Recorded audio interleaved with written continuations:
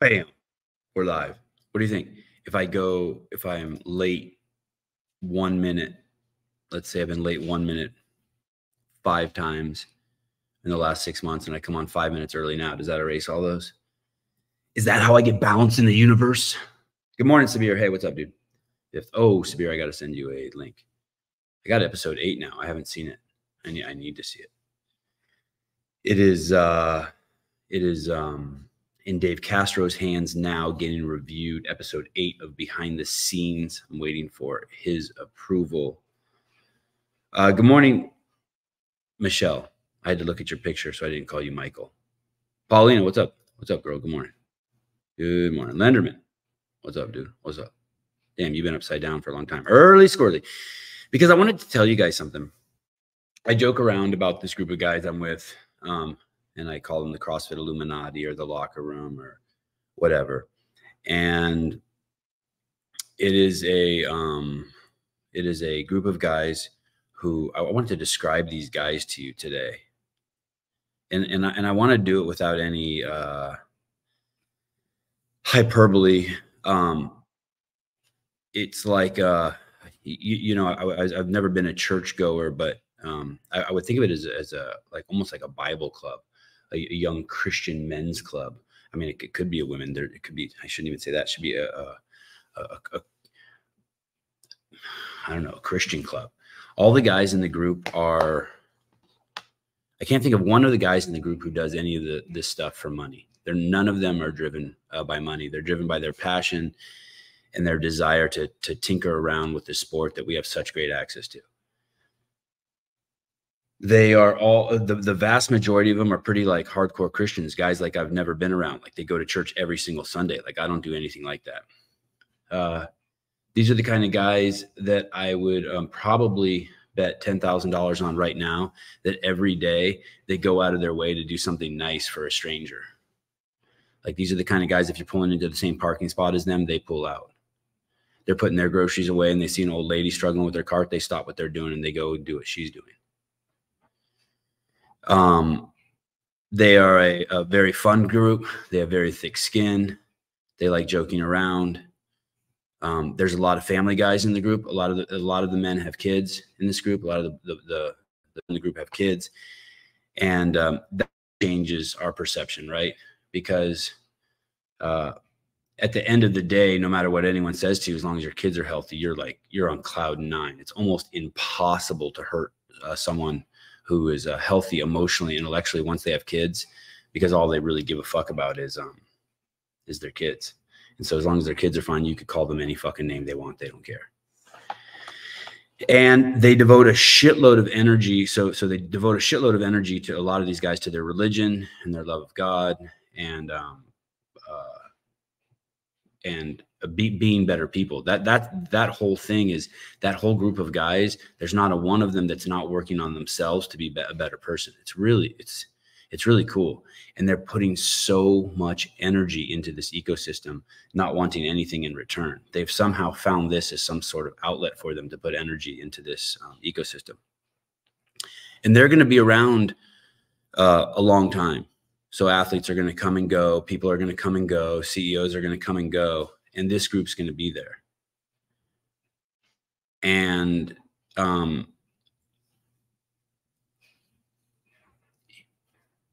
if I was an athlete, or if I were in the ecosystem, and some people understand, you could call it a game. If I was in the ecosystem, if I was an athlete or if I was a coach, I would say this group should be a tool for you to get out your ideas and what you want to share. So you're working, let's say you're going to ride an assault bike for 12 hours and you want to share it with the community. This group is your ally. This group is your friend. Let's say you're going to, you're a guy with one arm and you're trying to raise money to go somewhere. This group is your ally. For all the athletes out there, for anyone in the ecosystem, this group is your ally. If anyone is telling you anything different, or if you heard something said on any of these shows or by any of these guys and somehow your brain wanders off somewhere else, you've completely lost your way.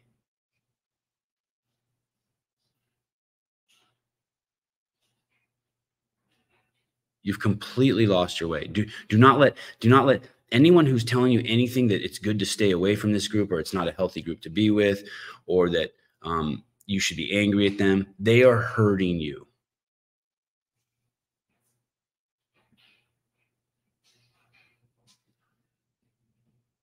And I'll say more on this later. But don't let anything in your ego drive you away from this group. This is such a good fucking group of people. Oh, check my mic. Okay, thank you. Thank you. Oh, thank you. Thank you. Jeez. Who said that? Oh, Paper Street Coffee. Of course. Look at Gabe always has my back. Thank you. Paper Street Coffee. Cheers. Tonight right now I have a guest. I wanted to have him on forever. I don't know why it took so long. All my fault, not his. What's up, dude? How we doing? What's up? Awesome. Where are you, Streat? I'm in Nashville right now. Is that home for you? Yeah, I've been here like almost 3 years now. Yeah, coming on 3 years. It's a dope place, huh? Yeah, I mean, there's always something going on, that's for sure. Yeah, it's cool. It's growing like crazy too. Like that in Austin, I feel like are just blowing up right now, but yeah.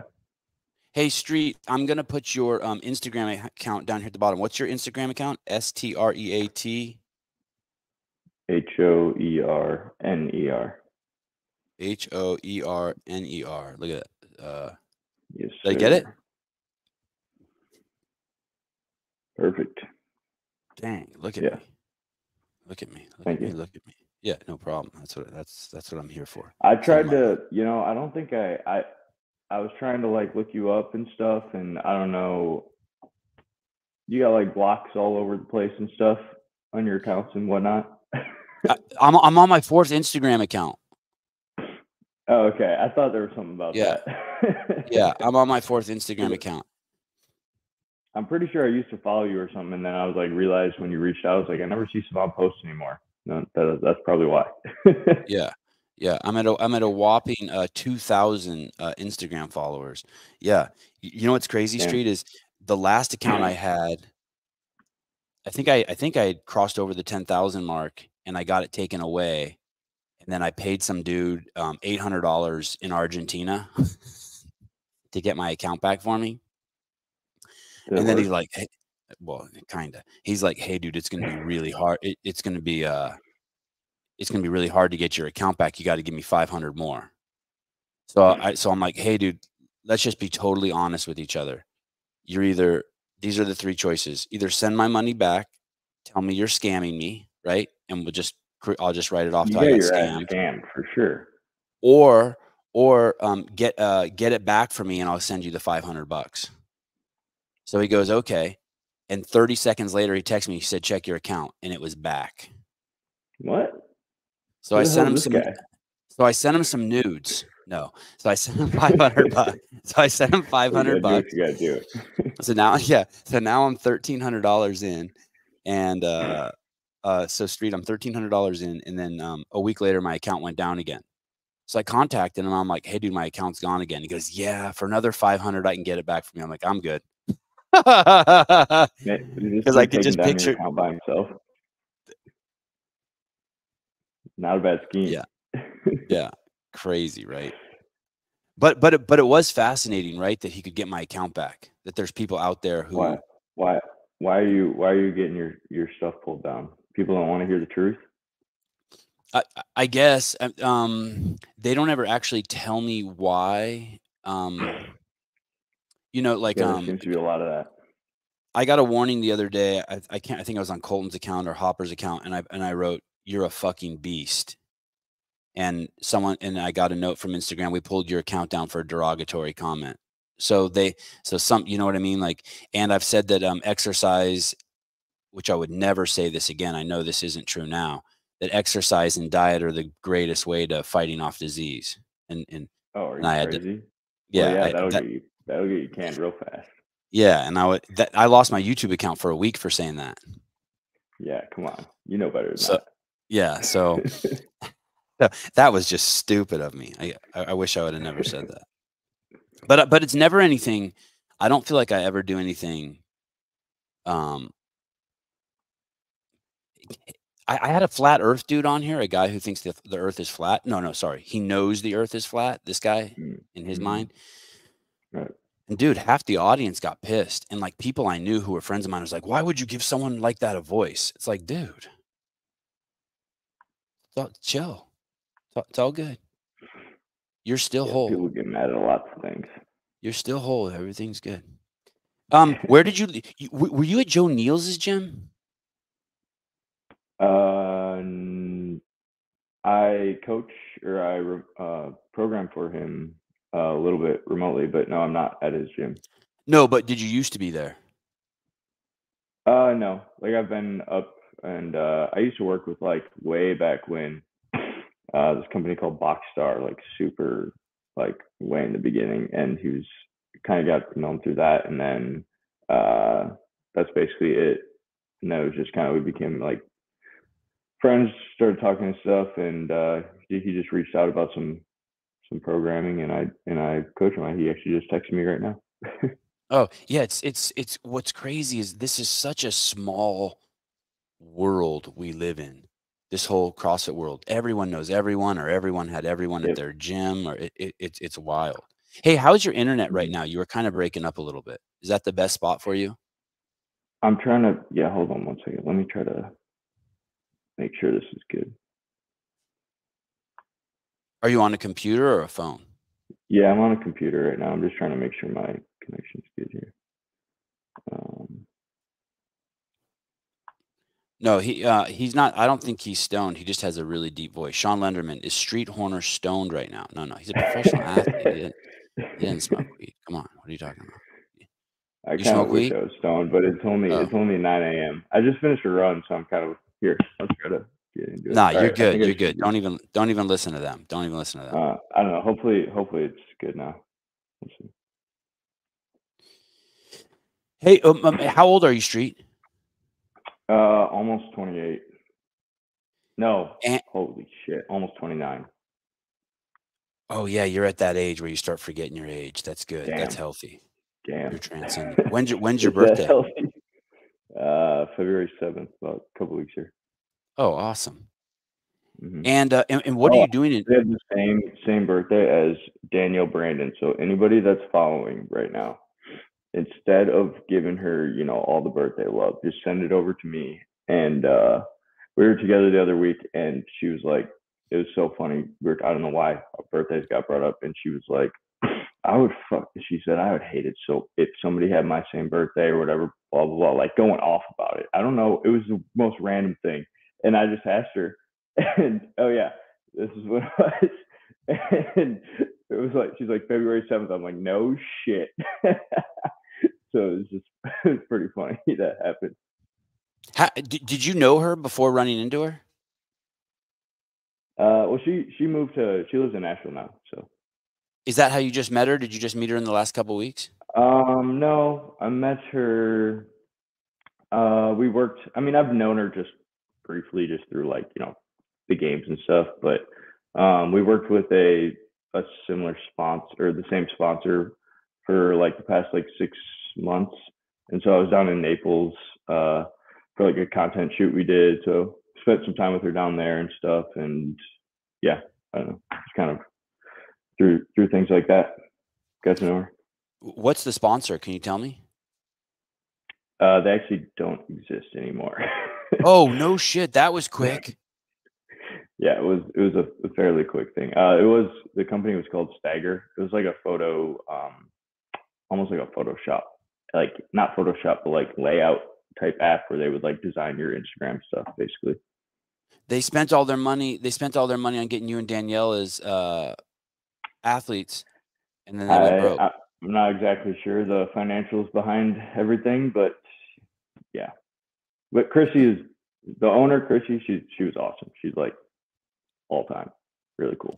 Hey, what did she pivot to? What do you do when your business goes under? I think it was kind of like a side thing. She's got like tons of. She's so smart. She's working on like tons of other things, has a different job and stuff. So this is like a side project thing.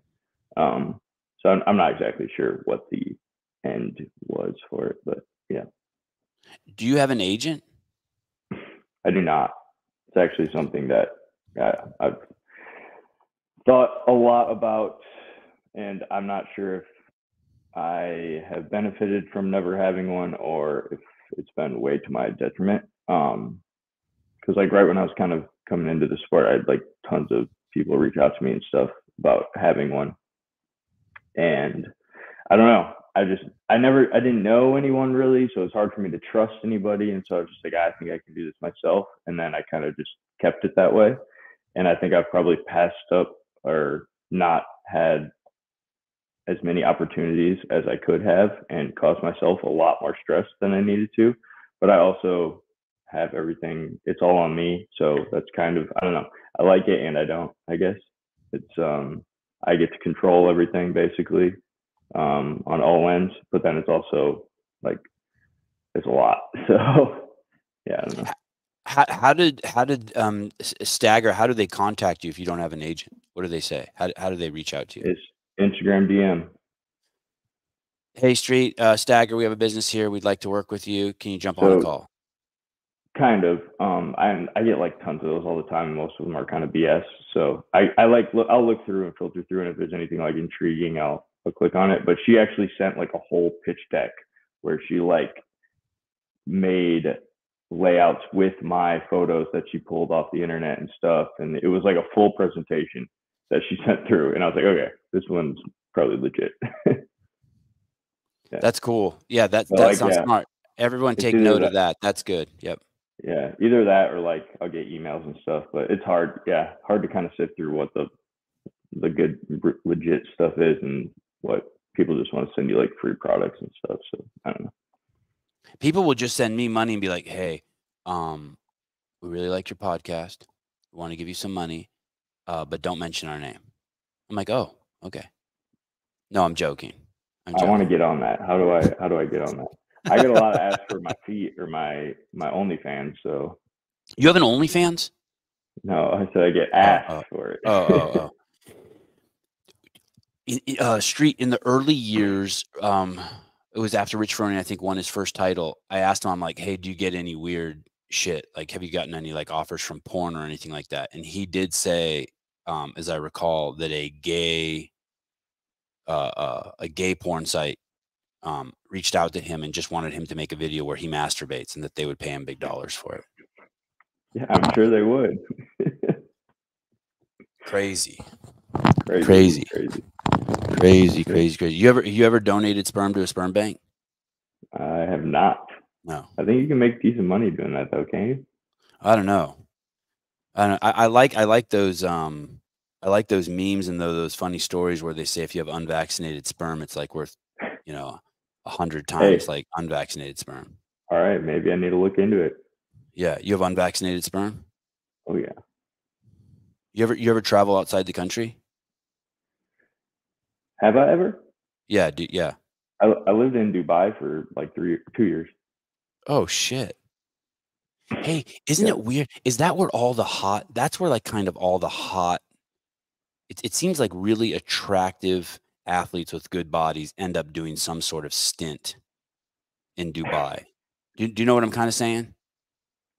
You feel that? I guess all the athletes, now that I say examples. That, Jamie Simmons, her husband. Yeah, they live over there in Abu Dhabi. Yep. Yeah, and they're both hot as shit, and they both have great bodies. How about Rasmus Anderson? Do you know him? Yeah. Okay. Is he? No, but he no. Okay, I see that. He very attractive, but incredible personality. But you're right. I see what you're saying. I love Rasmus. Don't make me talk about Rasmus's body. I mean, Rasmus. If you're listening, your body's 1,000 times nicer than mine. I'm just saying, like, I got Streat Hoerner here. Rasmus, you're a 9.8. Streat like a 10.4. So, are you friends with that dude? I gotta have that dude on the show. Everyone loves Rasmus, huh? That's Lauren Fisher's husband or boyfriend. Yeah. Barry McCockiner, Streat, did you and Danielle Brandon share a towel? In the gym? Yeah. Actually, I think she wiped the sweat off my treadmill, so that was nice for her. So if you consider that, yeah. Was it her sweat or your sweat? Well, we were running right next to each other, so it's probably a mixture of both. Wow. I probably should have bottled it up. Maybe could have sold it. I don't know. Were you starstruck by her at all? Was I starstruck? No. No. She's crazy attractive when you met her. Did it make you uncomfortable at all? Not at all. No. She's one of probably like one of the most down to earth, like big name CrossFit athletes I've met. So she's really super cool. Yeah. Can you tell me what that means, down to earth, as opposed to like maybe someone who's not down to earth? I guess I just mean like she's super, I don't know, she's just really real, like easy to talk to outside of the gym, just about life and just whatever, can shoot the shit, I guess. Yeah, I guess that's what I mean.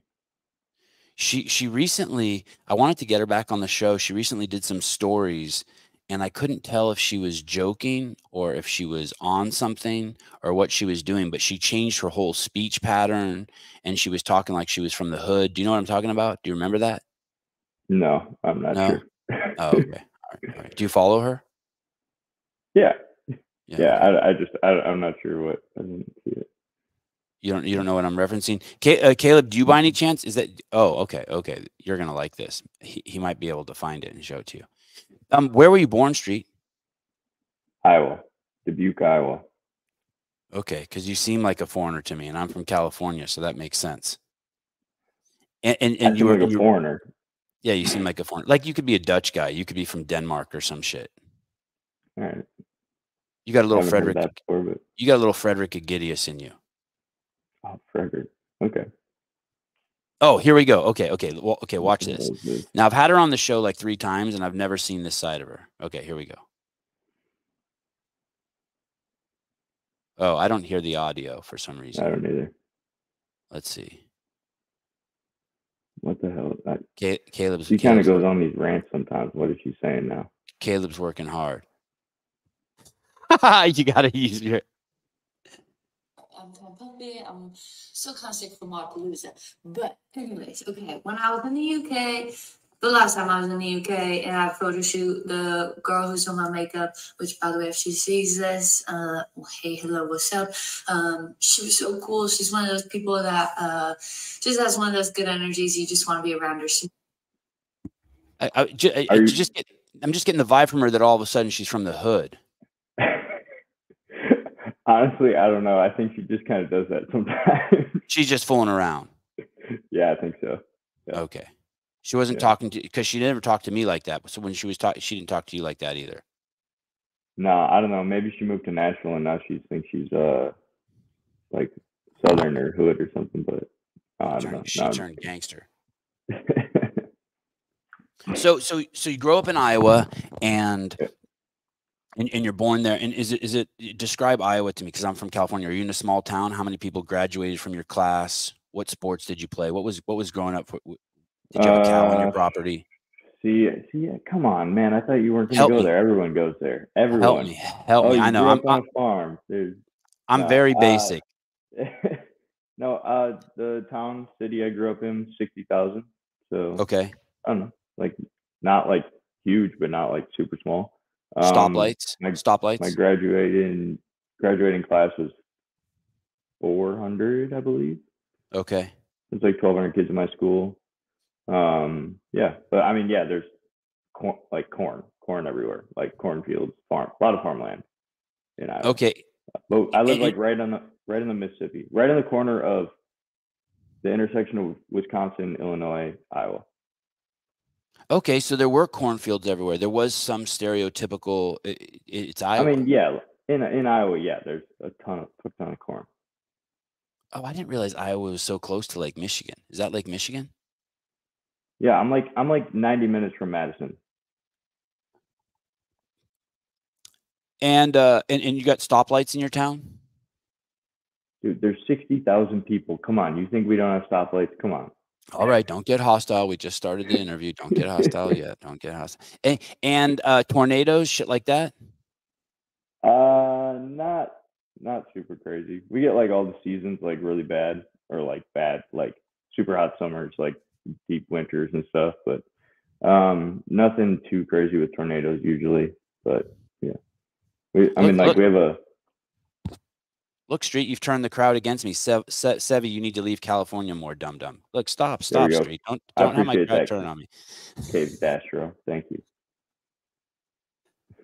And did you play sports there? What did you play? Yeah, I mean, football was like my main one, like growing up. Like I ran track and field, but that was just kind of to stay in shape for football. I played baseball for a couple of years, like in high school, but it was all like football. And then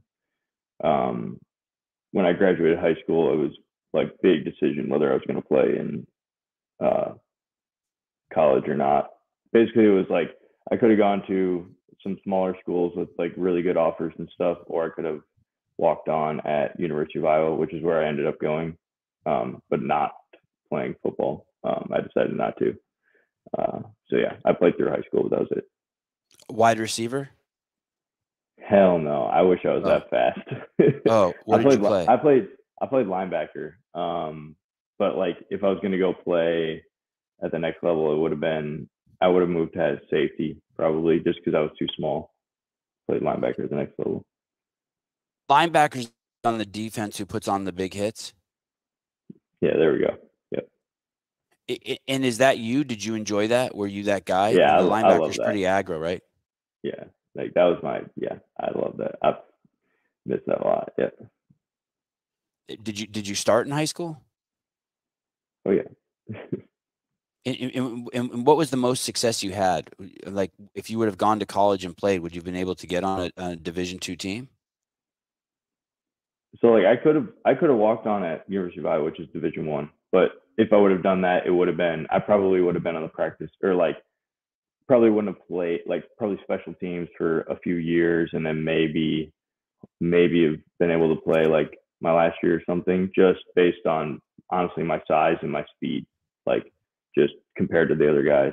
So it was just kind of, do I want to sit and get beat up for 3 years and kind of barely see the field and maybe get on my last year or not? And so I decided not to. Yeah. And do you have siblings? 2 younger sisters. Oh, wow. Okay. So you're the oldest. Yes, sir.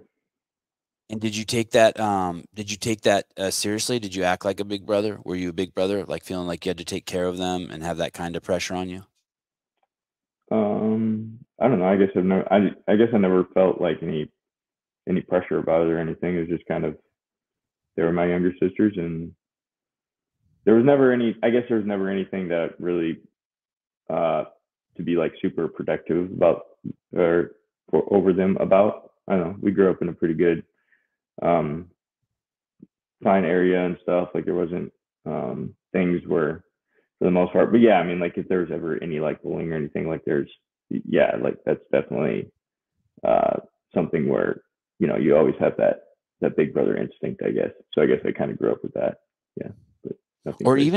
even if like if I'm getting angry I have twins who are 7, they have an older brother who's 9, and if I'm getting mad at either of the twins, the older brother Avi will come over and he'll start like questioning me. Hey, do you think you're handling this the best way? Why are you raising your voice to them? Oh yeah, it's fucking nuts. I'm like, who the fuck are you? Did you ever have to do that? Intervene between your parents and your sisters? Nah, see, nope, didn't have that. If they were getting scolded or something, that would be like, the relationship I think I had between my parents and my sisters and me, it was a good one, but it wasn't like, if I were to talk back to my parents, that would have been very bad for me, basically, when I was growing up. So yeah. So you grew up in a house with a shitload of discipline. I would say when I was growing up, yes. I think as I got older and once I kind of graduated, I think my sisters definitely got some more leeway. But yeah. Walter, I love how, man, you've really turned the crowd against me. Walter, I love how well-balanced people, that means you, Streat. I love how well-balanced people like Streat find Sevan's leading questions retarded. Walter. Fucking Walter. I never said that about any questions.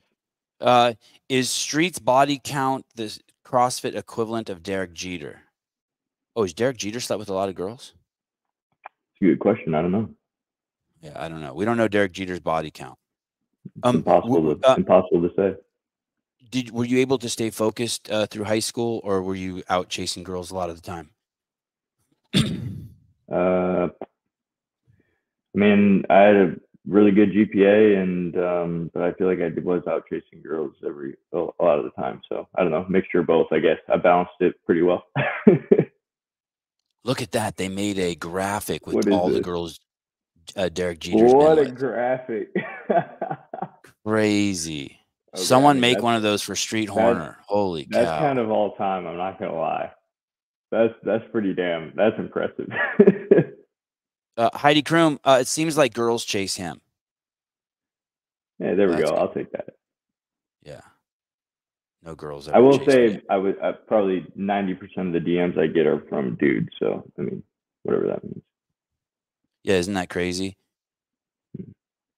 Dude, the dudes in our sports love dudes. 90% of the dudes I DM are dudes. 90% of the people I DM are dudes. Yep. What do you think about your upbringing has made it has made it so that you've assimilated so well in CrossFit? It's obviously really hard. It's uncomfortable. It requires insane discipline around nutrition and work ethic and consistency. It's clearly anybody could do it, but it's not for everyone, especially at the highest level. Do you know what's made you what in your upbringing has made you such a good fit? Yeah, I mean, I think definitely, I don't know, a few things.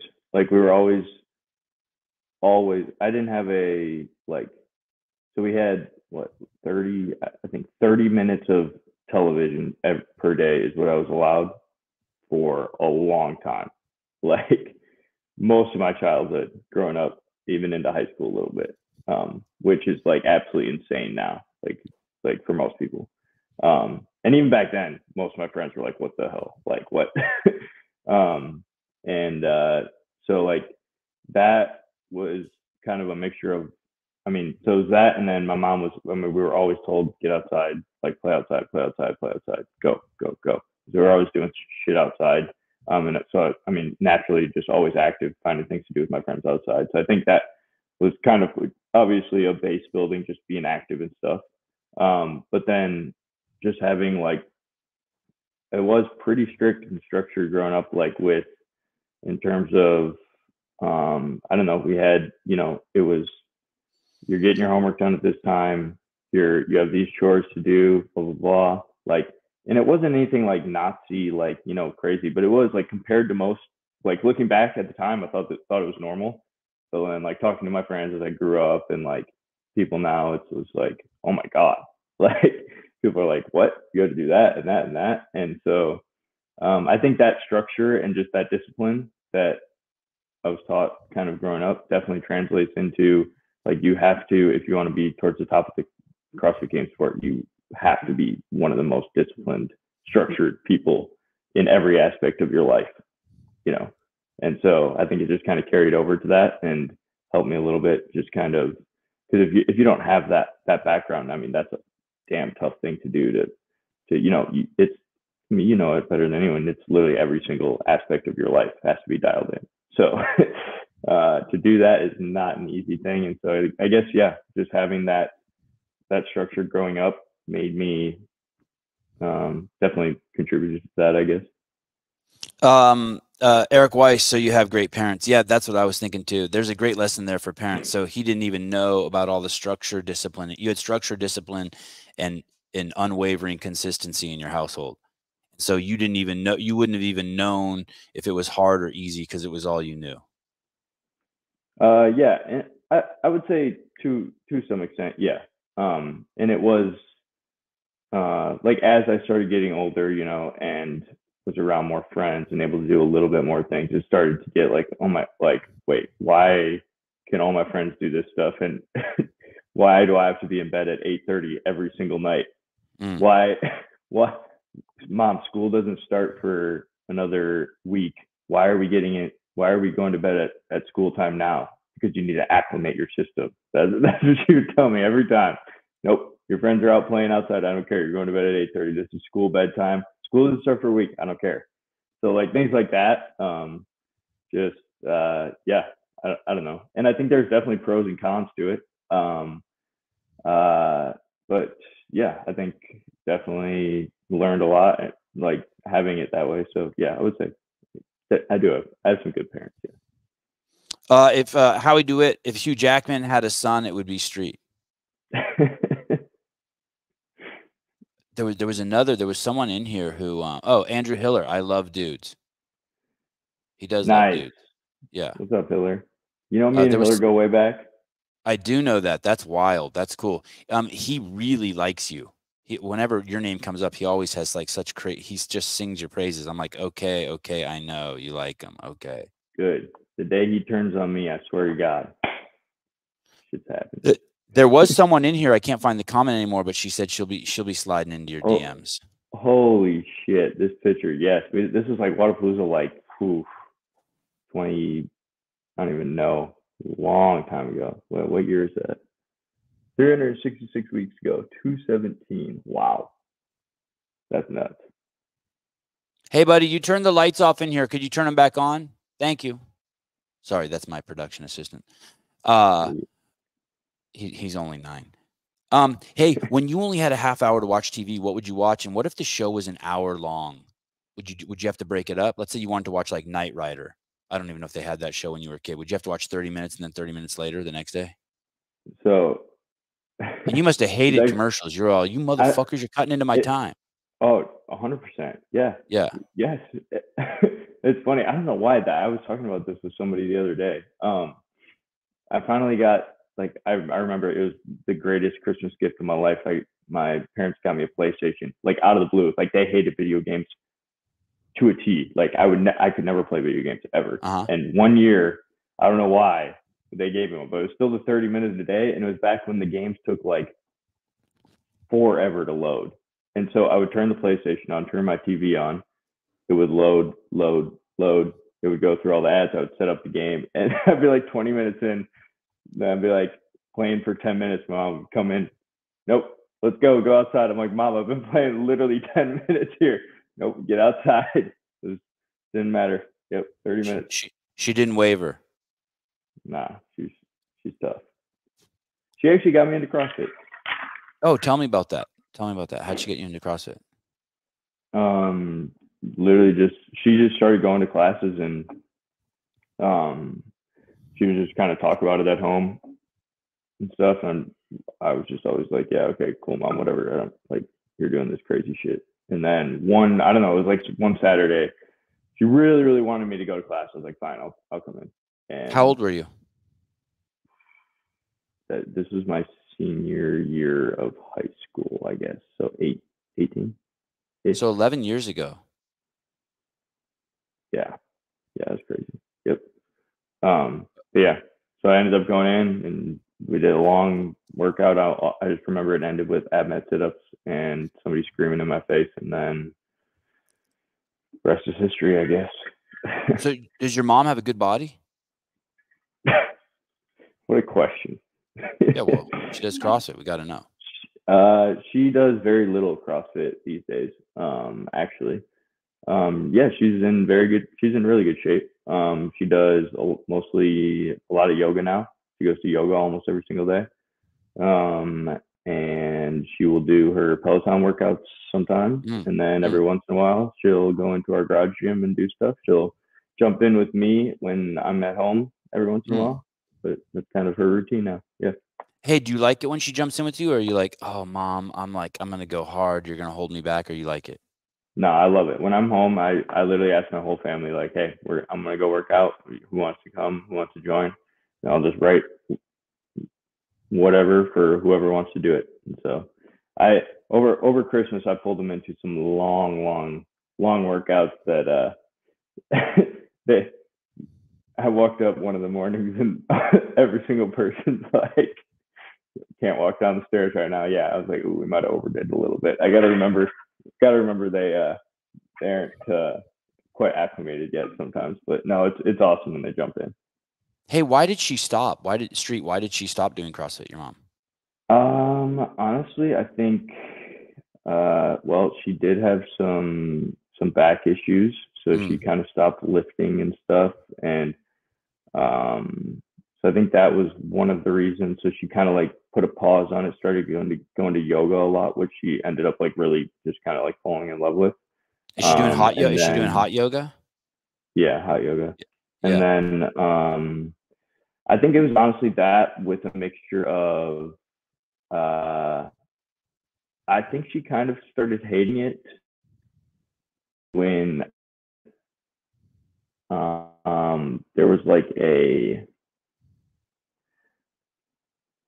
kind of, well, there's a period in my career where I like when I I got cut from the games like my last time, and then I kind of went through a period where I was like, I don't know if I'm going to compete anymore and stuff, and there was just a ton of turmoil and stuff. And I think she was because she was so invested in my CrossFit career, like from the beginning. Like she was the number one fan of mine, like pushing me, yes, go for it. And I think she honestly just needed to take a step back and just kind of remove herself from it because she was so invested in it emotionally. And I just don't think it was good for her mentally. And I think that was also like one of the factors. And so I think she just needed to do that. And it's just been a lot better for her mentally to kind of like she still does like, functional fitness things and like, things, but she doesn't go like into a CrossFit gym these days and stuff. So yeah. Hey, did you feel that? Oh yeah, your mom has a great body. The answer is yes. If anyone ever asks you that again, does your mom have a good body? The answer is yes. Did you feel that pressure from your mom to succeed? No, I don't know. I've thought about that before. I feel like it was always pressure that I put on myself. But like, you didn't feel like you were letting your mom down if you don't win the games? No, I think it was just more, no, I never felt that. It was definitely just pressure that I put on. Yeah, I think it was just me, but I'm not really sure why I put so much pressure on myself, I guess. I think part of it was when I graduated college with my engineering degree, and that was the first year I qualified for the games. And so I remember I called my dad because this was like right towards we were graduating in like 5 months or something. And I was like, hey, I think I'm going to take the next year just to see what I can do in CrossFit and put off getting like a real job, quote unquote, engineering job. And he's like, what? What do you mean? And my mom was always the one that she was like, you know what? Yeah, go for it. You should do it. So I don't know. And there's my dad. And he looked pissed at you too. There. He looked. That looks like the actual conversation. Look at him; his shoulders are back and shit. He's like, "Streat, you will get a job." This is this is actually when they were visiting me in Dubai. This is during one of the open workouts, I think. And that's your mom there? Yeah. Damn, dude, you come from a good gene pool. Look at those two. This is like her like peak CrossFit days right here. Yeah. But my dad is he works out a decent amount too. Like we turned our whole home or their home garage is now just a garage gym. They did a whole renovation so that they could finally park their cars in a garage, and now it's just a garage gym where they don't park their cars and they still park outside. Yeah. Well, they'll live longer for it. Yes. So 18, you go to a CrossFit class with your mom and you're addicted right away. That's it. You're just off to the races. Sort of. Yeah. Let's see. So yeah, I mean, I was pretty hooked. So started going to like class and stuff. Just like competing in class workouts. And went to college because I was like right towards when I was graduating high school. Went to college. There was no like CrossFit gym honestly close, and so I would like dabble in some like at the field house, but it'd be hard because I'd be like, hey, I need that squat rack and that dumbbell and that rower, and people would just be like, what the fuck are you doing, you know? But ended up let's see what it ended up doing. My first open just ran. I was like, my mom I think convinced me to sign up that year, and I was like, yeah, the first year? Like, I was like, the first year you were doing CrossFit, she got you to sign up for the open? Yes, I think it was 2013, I want to say. And in my mind, I was like kind of winning some of the class workouts when I would go home and stuff. And I was like, oh yeah, I think I can qualify for regionals. And I think I got like 10,000 in the region or something. like I had no idea. Yeah, so then like the next year, honestly, I just kind of like kept at it a little bit and started building up. I think I did a local comp, did pretty good. And I was like, okay, like I think it just became my competitive outlet now that I wasn't playing football. I needed something. And so it was something for me to go train for in the gym. And it was never like, I'm going to train like for the games. It was like, oh, if there's another local comp coming up, I'm going to do with my buddy, you know, I'm going to go train for that. And then it just kept like doing well, finally qualified for regionals, trained out of my buddy's garage for 2 years in college. And, you know, in Iowa, like it gets -degree weather, no heat in there. We like put the barbells in front of like a heater, like a space heater, and like roast it like a marshmallow. Crazy. Before we work out and stuff.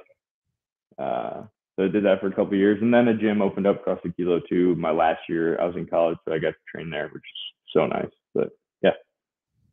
Dan Guerrero, Jason Hopper is better looking. I'm sorry, dude. Wow. I agree. Wow. Imagine if you were a girl on the show. Imagine if you were I don't know. Dan Guerrero. Can you give me Dan, can you write up a list of all the dudes that are better looking than me? What if you print that out? What if I had Danielle Brandon on the show and someone in the comments wrote, I'm sorry, Katrin's better looking? Oh my goodness. I think she would probably handle it well. I don't know. Oh my goodness. Completely. Yeah. Is that going to bother you at all when we get off? Are you going to starve yourself for a week or start doing steroids or anything from that comment? Is that going to, I don't know. Maybe I have to get a haircut or something. Or get some, or get something. Yeah, who knows? Wash your hair. Probably go stare in the mirror for at least an hour and figure out what the fuck to do. Oh, Judy Reed. Does he remember Sevan telling him he could be a model in the behind the scenes? Which I don't remember that. Did we have a run? Do you remember that? Did we have a run in at the games one year?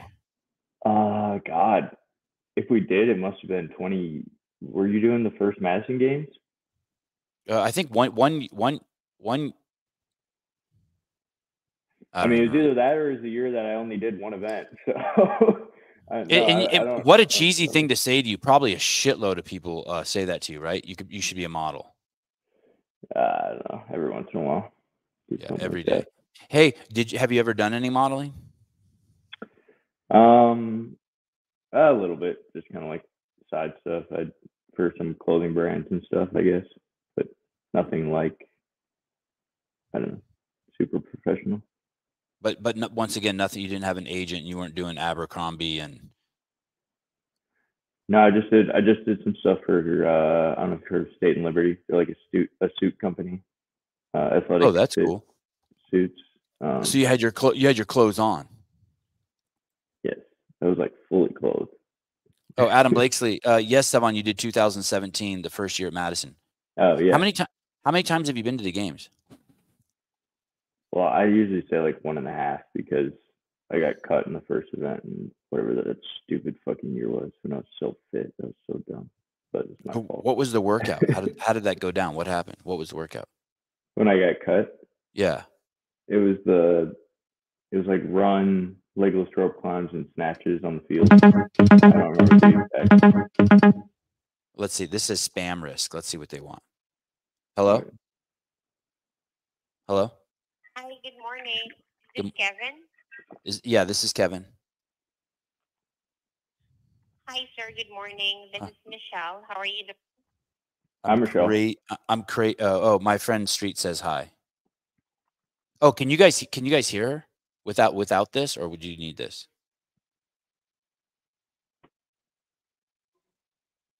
Go ahead. Hi. Hi. Can you hear me? Yeah, we can. I'm calling. Yes, I'm calling from U.S. Document Services, by the way, and I'm calling to confirm if you will be available to sign these legal documents that have been served for you.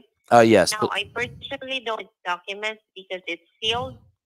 So I see here that it is regarding a complaint being issued against you. So if you have any questions, I can give you the number of the issuing. Yeah, I was throwing rocks at cars on the highway yesterday, and there were like 30 police chasing me. So it probably has to do with that. That's okay. Just send the cops over to my house and just have them get me. I'll be waiting out front. I'll put on clean underwear.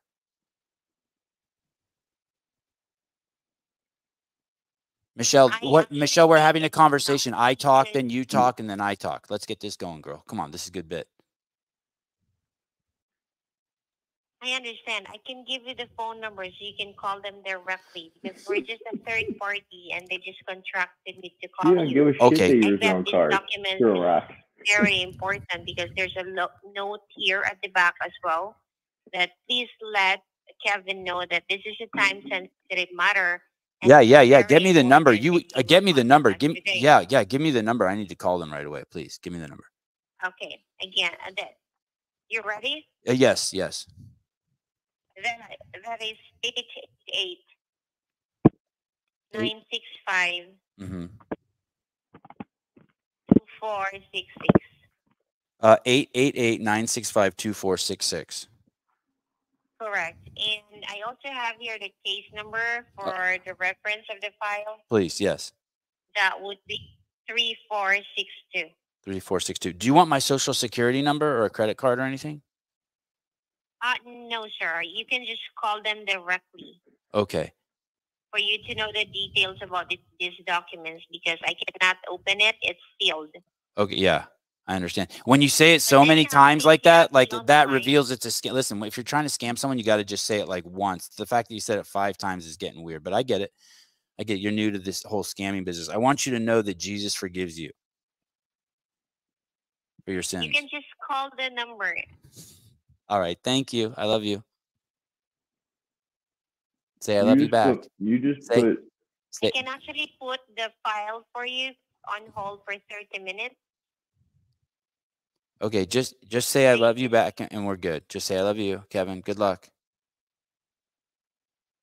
Thank you so much for your time. You take care. I love you, Kevin. Good luck, buddy. Do you have a nice body? That was for you, Streat. You might want to reconsider that question at some point. You just put Michelle's mind in a blender. She doesn't know what just happened. Hey, maybe I'm starting to think that maybe that was AI.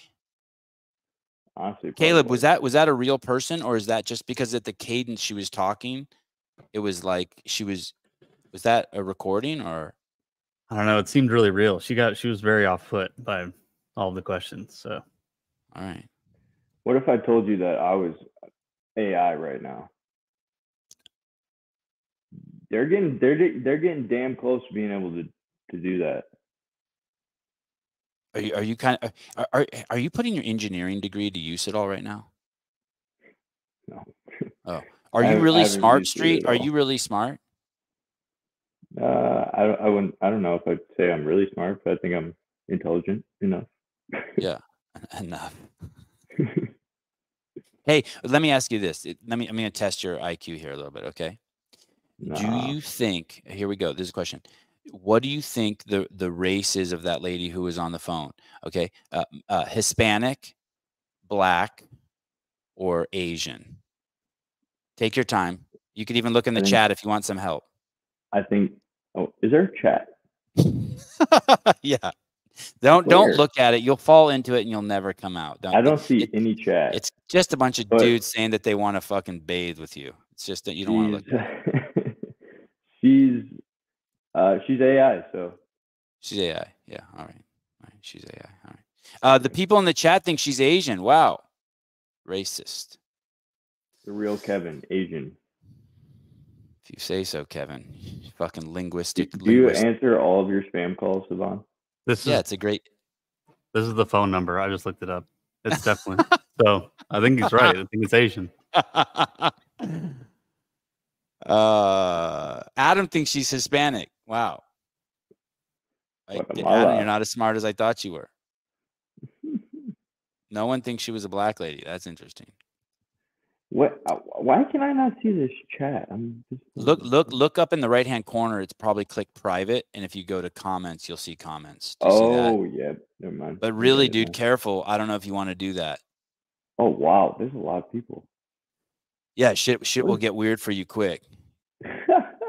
Shit will get weird. Not everyone's made for the chat. It's funny. I always think the chat's because I'm used to it, but it destroys some people. So Jake Chapman CrossFit. Can Streat have a quick look and check what size his shirt label says?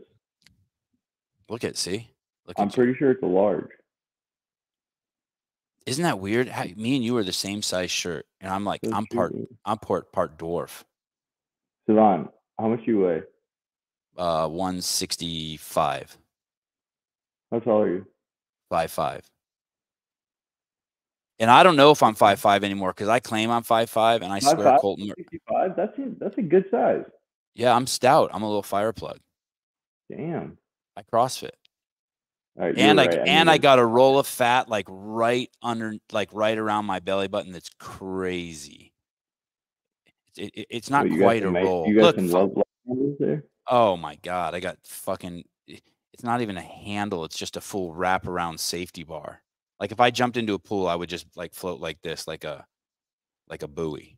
Why? I thought you were all on the no sugar stuff and all that.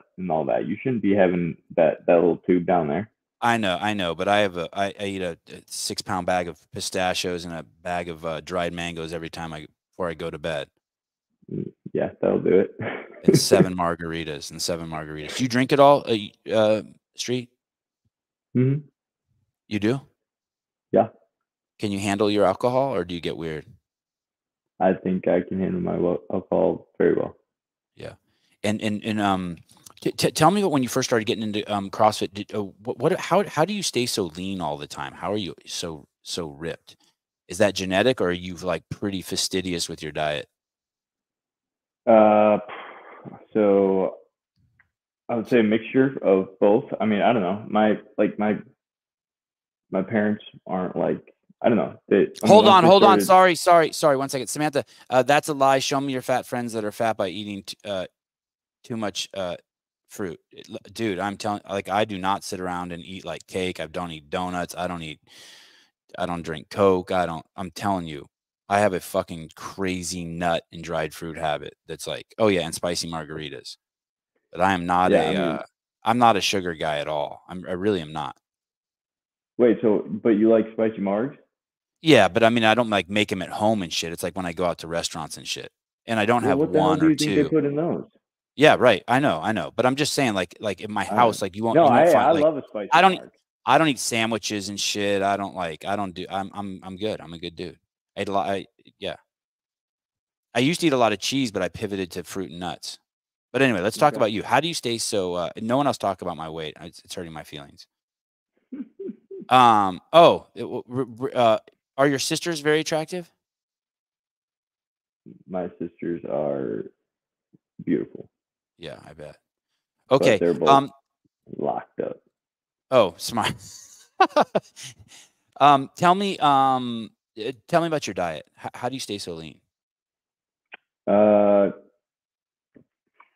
So what was I saying? I mean, I think everybody, like, yeah, genetics are a little bit of a factor, but my parents aren't like super ripped or like crazy or anything. And they were never even like that into shape before they started doing CrossFit. So it wasn't like they just have always been, but I think, yeah, I mean, like right when I started like getting really serious in CrossFit, I counted my macros and everything for probably a year and a half, like everything. And I don't count anymore. I just kind of have a friggin' calculator in my head that's just like always going, which is not, I don't know, it's good for some things and it's not healthy for some things. But yeah, so I don't know. I think I try to eat real foods, and I eat a ton of protein, a ton of meat, eggs, and then I eat a lot of vegetables too, which I know some people now are like, oh, vegetables. But I don't know. I eat a lot of meat, a lot of vegetables, and then I'll add in rice, potatoes when I want to, need to, feel like I need energy, carbs, blah, blah, blah. And then, yeah, on the weekends, honestly, I eat pretty good through the week. And then on the weekends, I kind of, I'll let myself do whatever. I'll go out to eat whatever I want, eat some pizza, burgers and stuff. But I think definitely something like while I was competing, I definitely was too lean.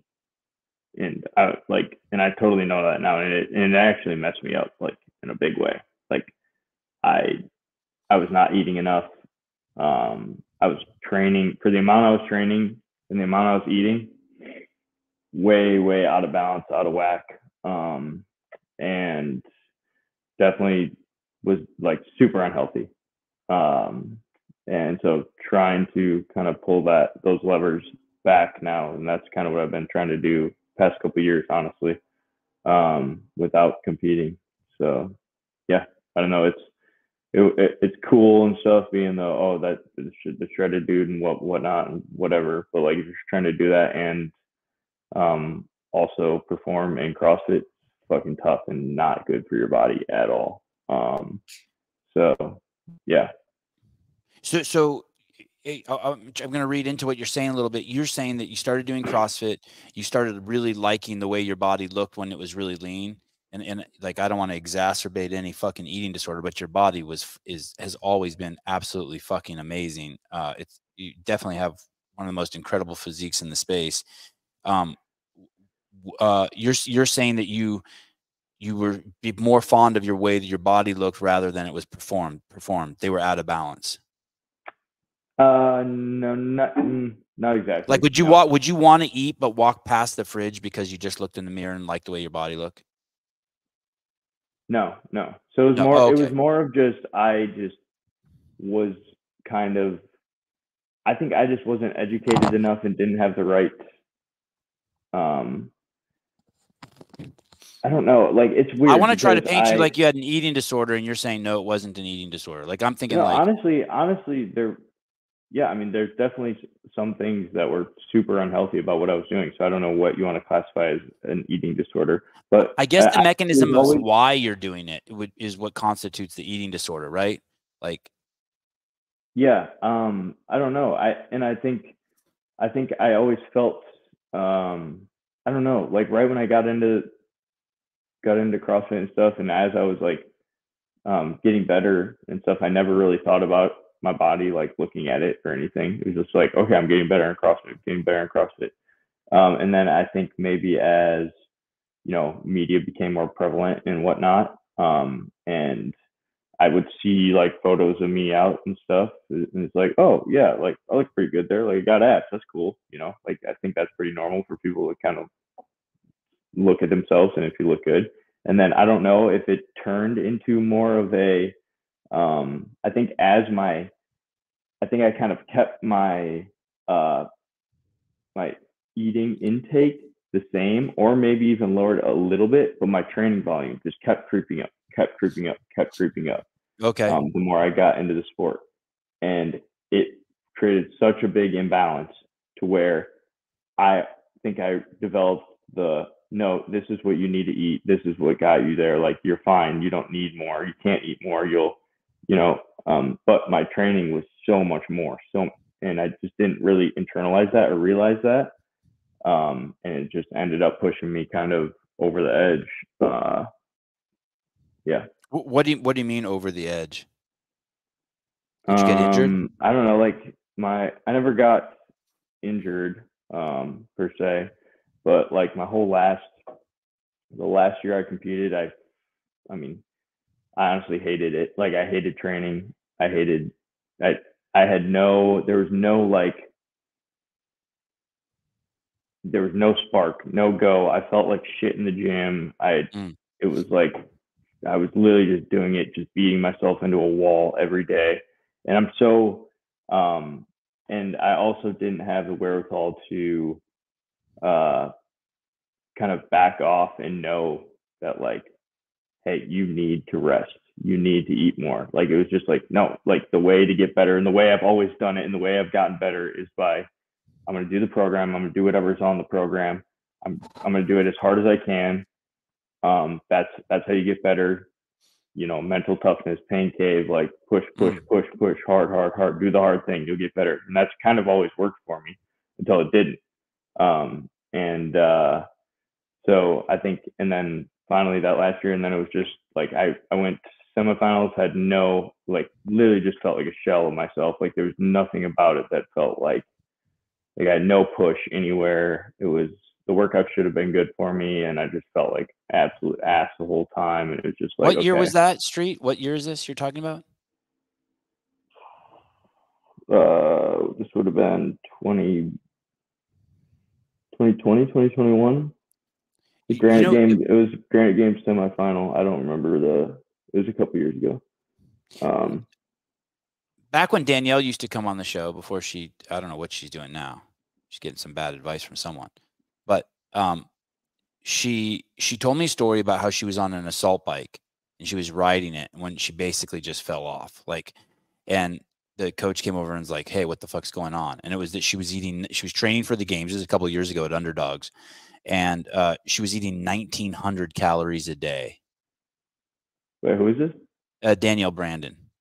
Oh, yeah. The girl you're dating. That's nuts. Yeah. Don't start that. Stop. Everyone knows it. Everyone knows it. Stop that shit right now. Everyone knows it. Everyone knows it. We've seen the pictures.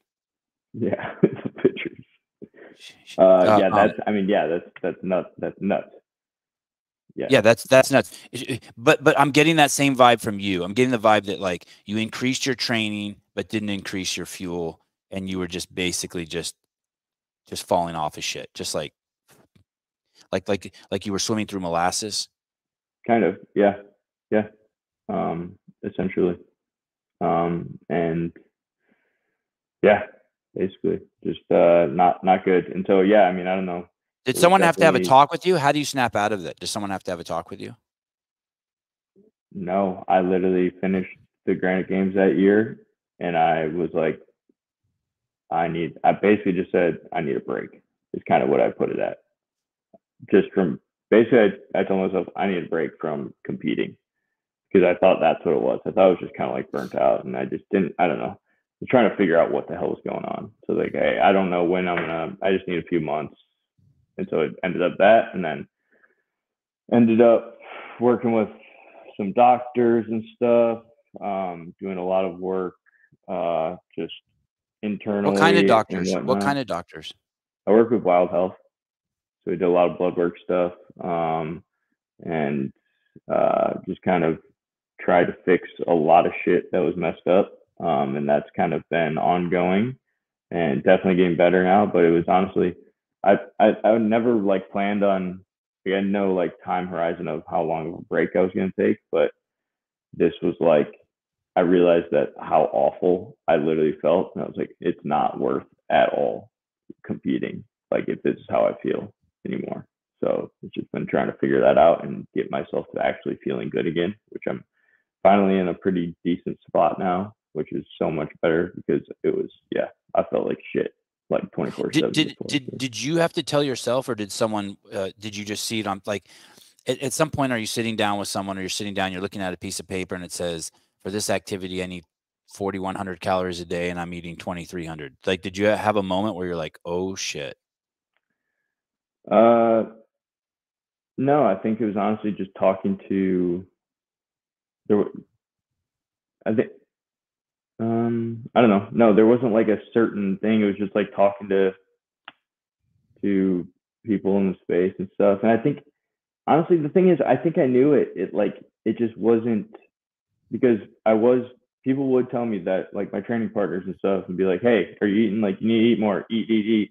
And I'd be like, yeah, I am. Or like, but then I would like go and then, like, and I felt like I was eating more, but really it would be like, and then all of a sudden on the weekend, I'd be like, oh my God, I can finish this whole pint of Ben and Jerry's and I'm still hungry. Like, oh, that's probably not a good thing. You're probably pretty underfueled. And it was just kind of like an endless cycle of where it's like, yeah, I think I'm eating more now. And then it's like, nope, still not. And so it was just such a deficit to where I think I didn't understand how much I literally was just destroying myself. And I just kind of got into a rabbit hole. But like sitting down, like after when I said I needed a break, it's just been a slow process of like talking to people and being like, yeah, you really, really, really kind of fucked yourself up. So yeah. Do you have a nutritionist now? Nope.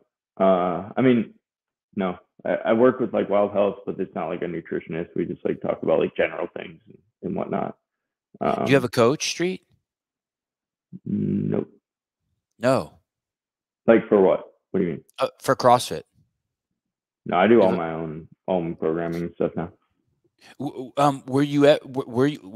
Have you been a coach? Are you affiliated with Brute at all and Matt Torres over there? Yeah, so we have a program. It's called Brute Body by Streat. So it's like a templated program that I put out with him. So he kind of I've been looking to put out, because I always just got people asking me over the past couple of years, like, what do you do for training? What do you do for training? And I was like, I just do my own stuff, because I post like workouts randomly and whatnot. And so finally I was like, okay, why don't I just like, here, this is literally what I do. So through the help of him, like, and Brute, we just kind of, I was like, hey, this is like my training. I'm just going to write it out. And then he just kind of went through and made sure everything was actually structured, like, so that there's progressions and stuff, based on like people just jumping in, not getting hurt and whatnot. But other than that, so we have that program through them. It's just basically my training. And then I do like remote personal training, personal clients, and then in-person personal clients right now. That's actually mainly what I'm doing. Caroline M. Wow. And I really respect Caroline. She has a lot of great comments. Street Meat. That's what I think that's also a good name. Street Meat. There's a lot of things you can do with my name. So if you want to start like some sort of company or something with it, like, yeah. Actually, don't you have you had Hunter on before? Yeah, McIntyre. He's a regular. Yes. Yeah. He just posted, I don't know, some post about Street Meat or something. I was like, hey, if you're trying to do a collab here, we can do something good. Yeah, or have your lawyers talk to him. Be like, hey, you can't use that Street Meat. That's really my good. Lawyers.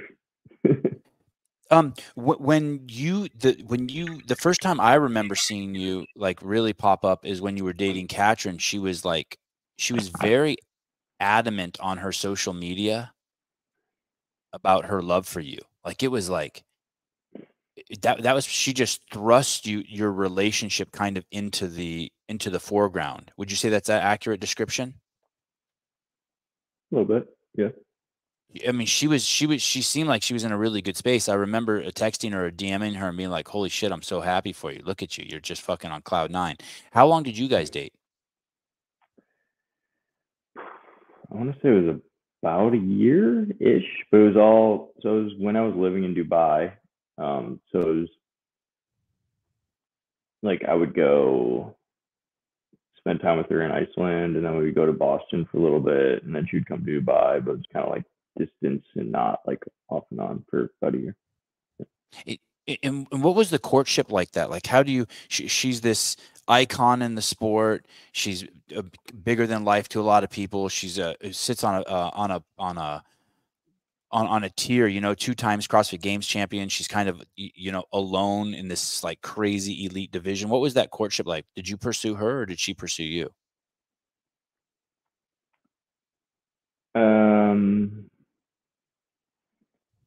I'm taking notes here. How to pursue a superstar. I want to say she DM'd me first. And then when you see if I'm being honest, maybe it was me. I don't know. It was an Instagram DM. And then we were like randomly, just like every once in a while, like flirty DMs, I guess. And then I met her in Cape Town. At a competition? Yes, it is in Cape Town.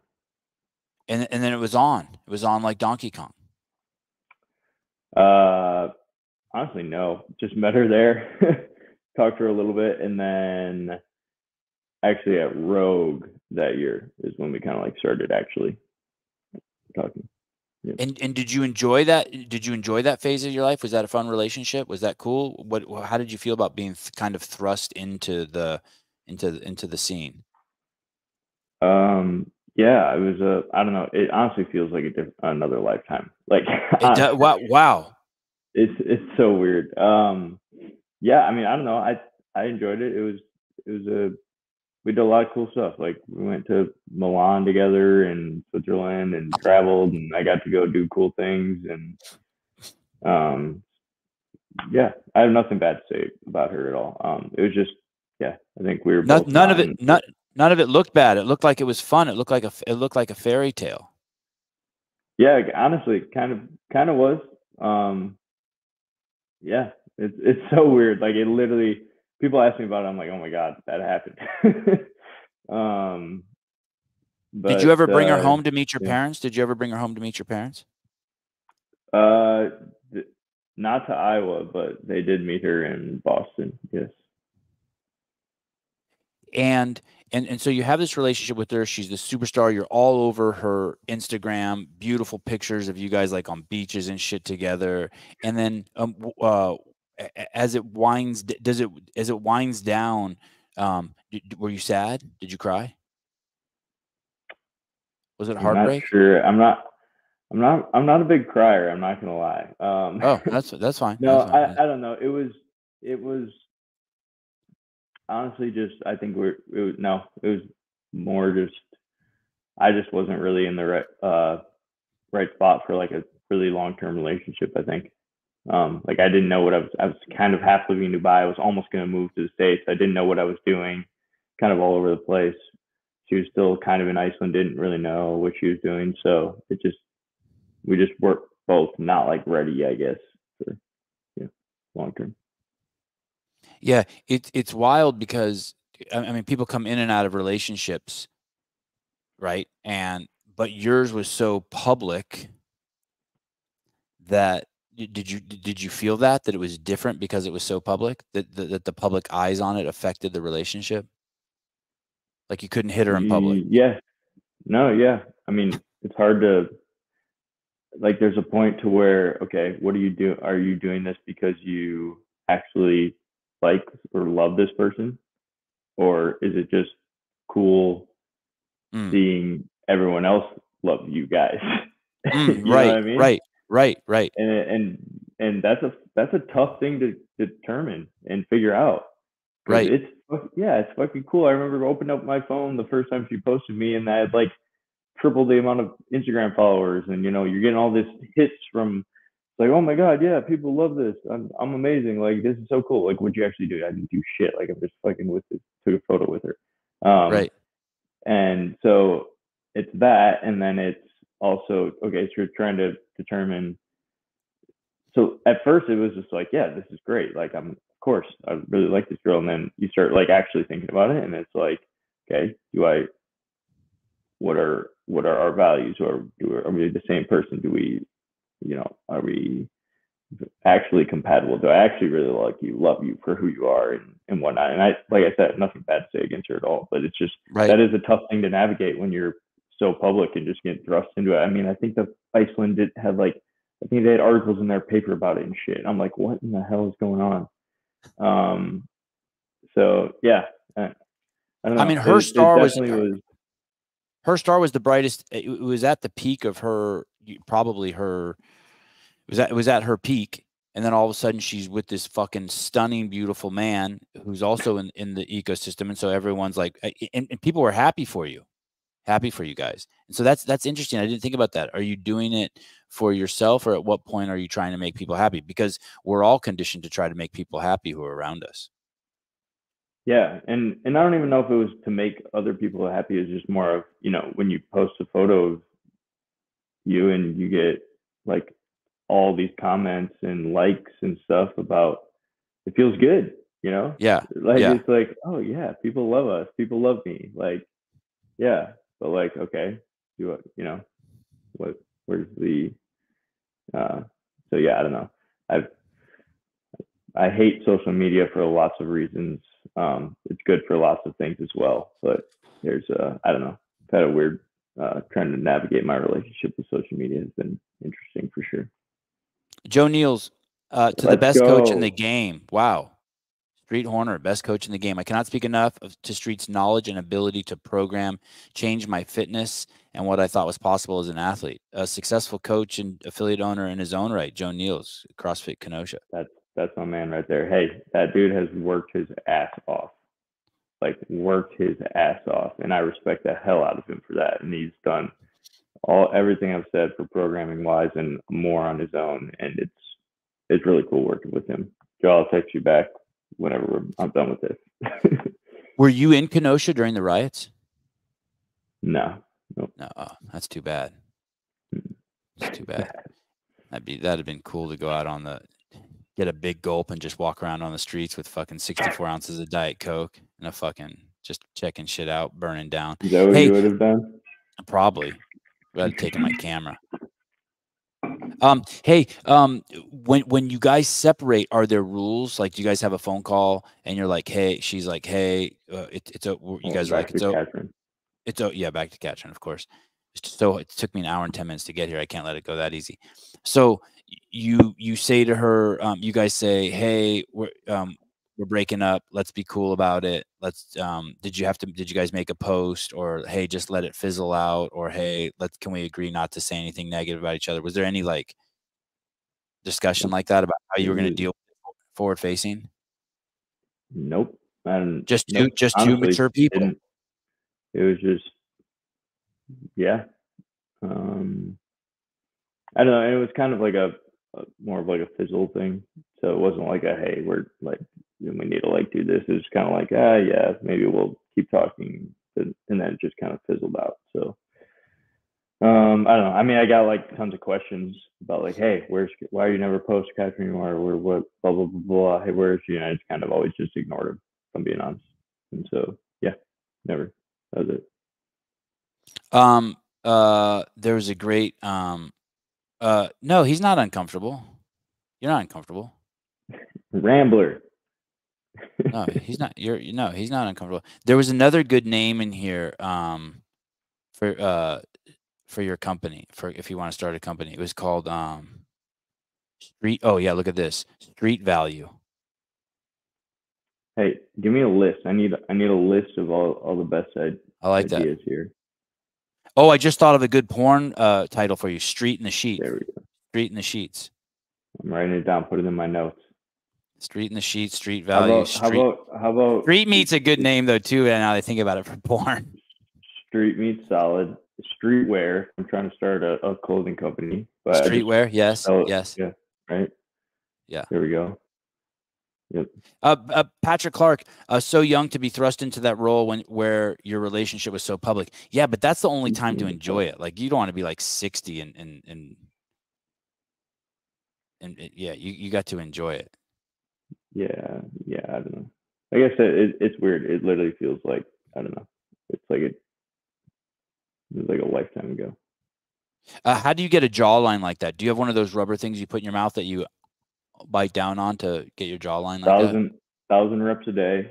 And then I also make sure my lighting is exactly perfect wherever I go, and the angles of how I set up. I can tell you've done a lot of work on your lighting and your camera placement today. Fantastic. Wait, are you being sarcastic? Because I kind of very. Okay. Yeah, I'm sorry. I literally threw this up and I'm like, wow, I hope they can see me. Shit. By the way, Joe, thanks for the money, dude. I appreciate it. So when you I want to go back to Daniel Brand in a second. So did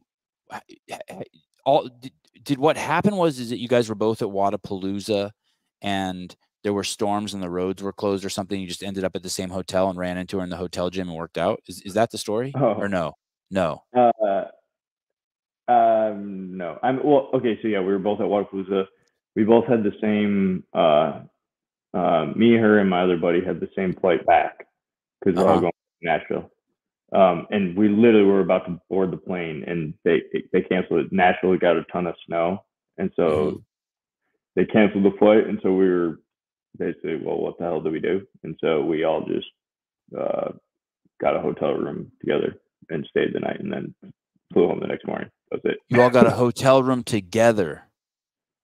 Yeah, we ain't paying for. Come on, what you mean? You all got a hotel room together. This is correct. Yes, Okay. you heard that And correctly. and where did you guys sleep if there's only one hotel room? On the beds. There were 2 beds. You and your buddy slept on one bed and Danielle slept on another bed? Just leave it up to your imagination.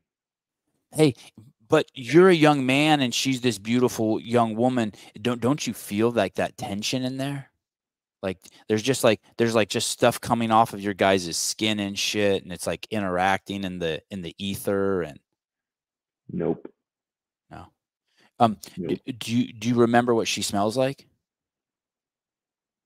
Nope. No. Do you think she remembers what you smell like, or your smell was probably mixed up with that other guy's smell, so she doesn't know which one was your smell? There's a lot of smells going on. I'm at Greg's house now, and I was using his washing machine, and I was taking the clothes out of the clean washer, and I thought I smelled him. You know what I mean? Because like I know people's smells, so I'm like, oh, does his washing machine smell like? You know, does Yeah, you probably got it now. You're yeah, like a dog. I know his smell. Oh, look, Graciano Rubio. I'm not sure I understand this question. Who won? Okay. So you guys are you guys get off the plane and you go to the hotel, and whose idea was it like where you're like, well, fuck, we might as well work out? No, I basically was like, hey, I'm gonna work out in the morning because I just always work out. Mhm.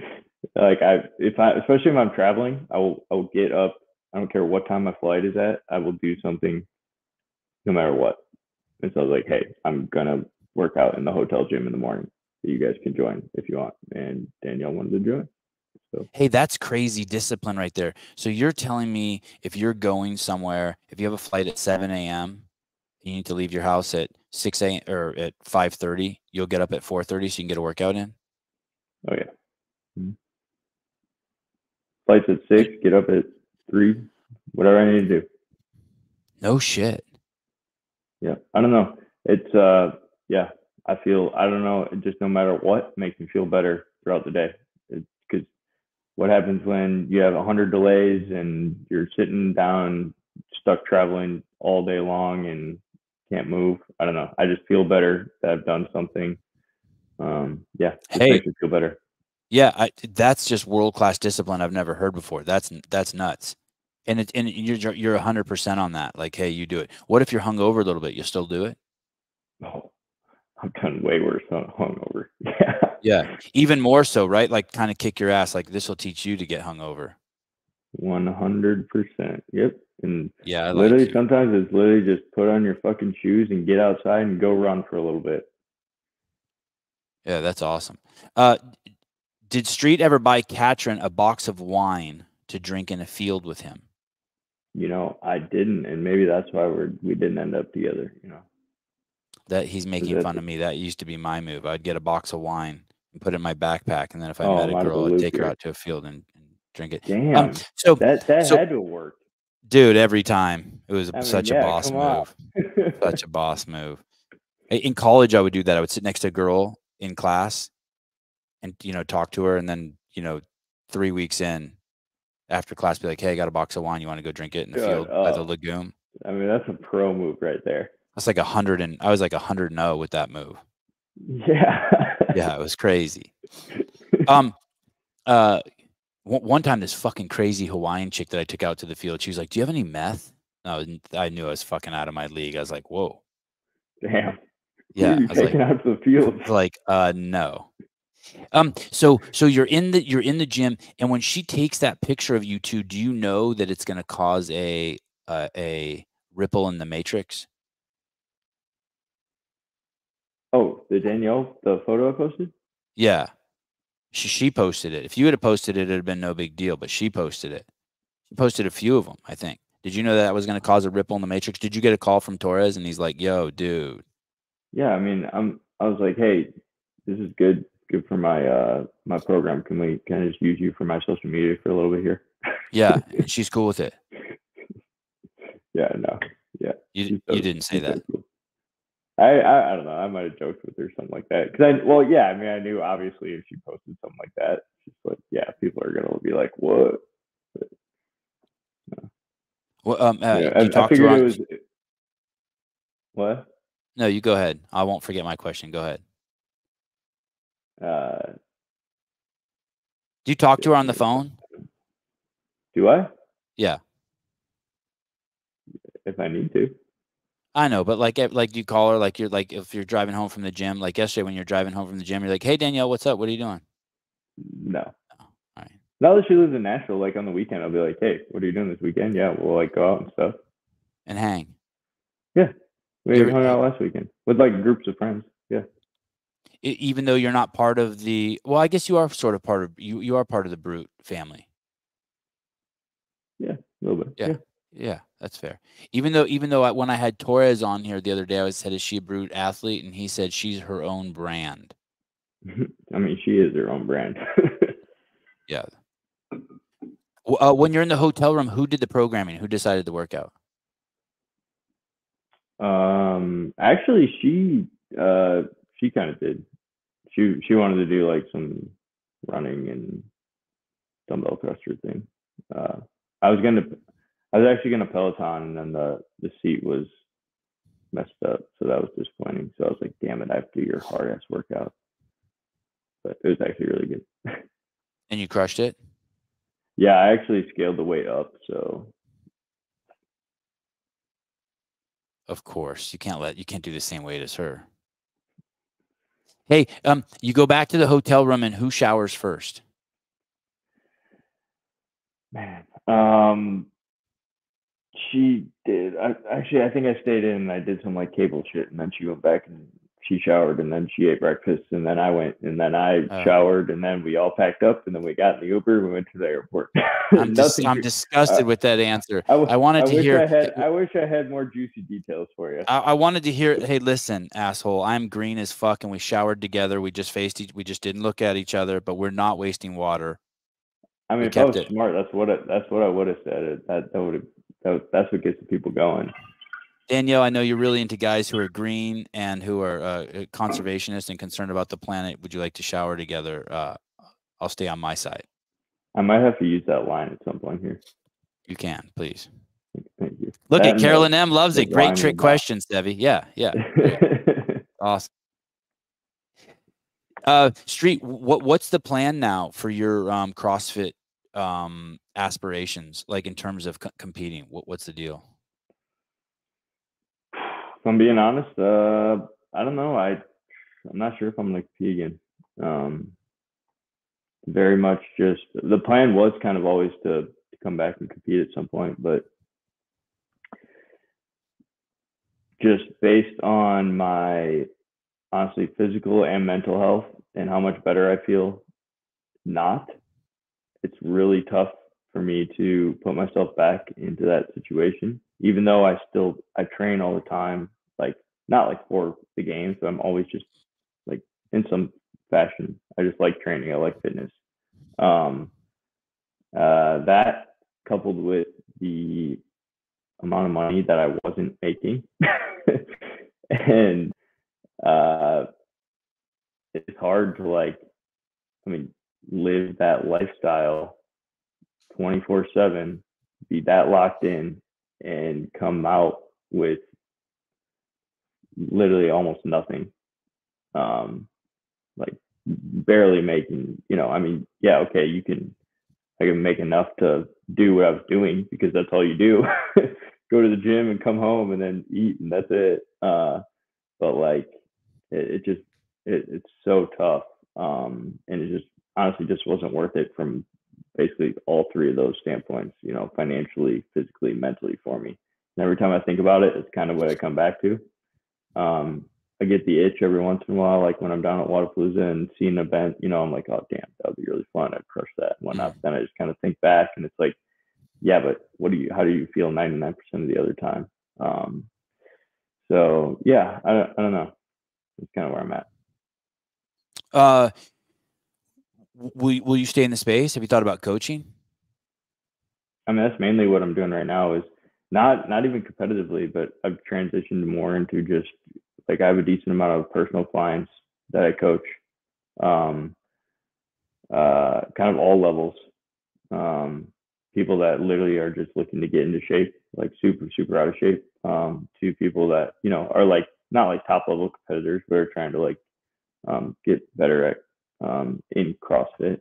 So basically what I'm doing right now, that and then my templated program with Brute, and kind of trying to figure out what exactly is, you know, my end goal or the next step and whatnot, because this is good for now, but it is also hard to scale, and I hate it when, because that's like I do personal coaching, personal training, and it's that real personalized stuff. And when you do that, you can't have like people that say they have 50 personalized clients is bullshit. You're giving almost the same shit to probably everyone. Like it's not personalized. And I don't care what they say. It's not one-on-one coaching. So if you do actual personalized coaching, which is what I do, and give people based on their goals, their results every week, you know, how things are going.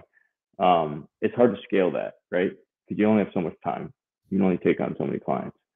So kind of right now I'm trying to figure out exactly what next step is, what exactly I want to do with it. But I really like the people I work with, and changing people's lives has been pretty cool, like doing it that way.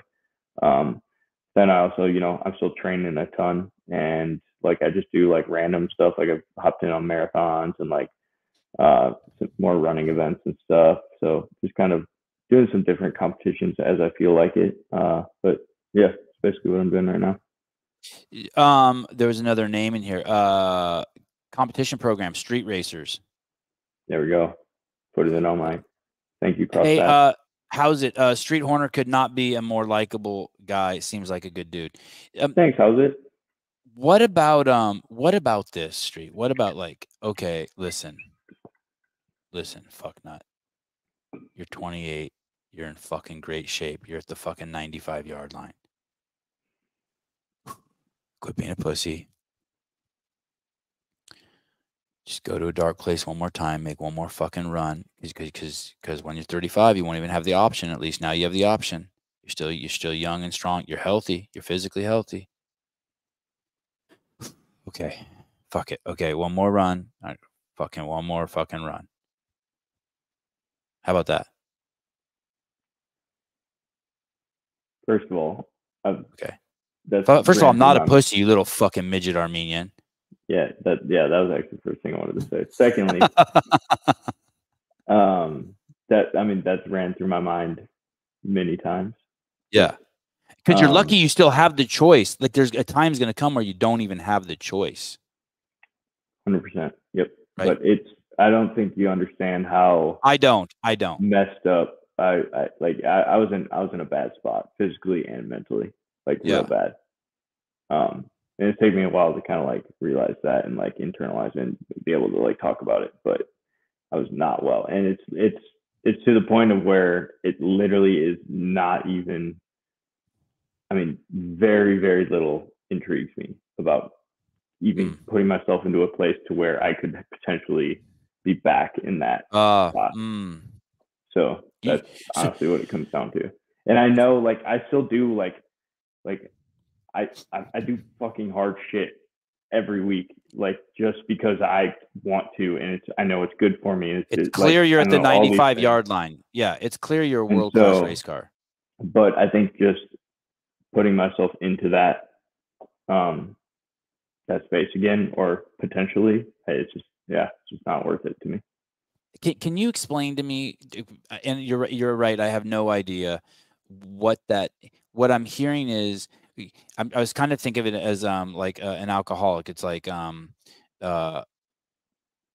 you've been sober for 10 years, and it's like, okay, I'm gonna have one drink, and it's like, dude, my life was so fucked up when I was on alcohol that I'm not even gonna, even though I think I can, I'm not even gonna fuck with it because it's just not worth the risk. Is it like that? Can you explain to me what's it mean, like a dark spot? Yeah, I don't know. I think it's a mixture of like. I mean, I guess a little bit. It's funny because I still train like a decent amount. Honestly, like pretty high volume, just because I like to. Sorry. Like, I just feel better. 1 second. What the fuck is the 95-yard line? The 95-yard line is this guy can go to the semifinals easy. That's the 95-yard line. That's it. Okay, go ahead. So you still train regularly. Yeah, and I think honestly, I think it might be more of a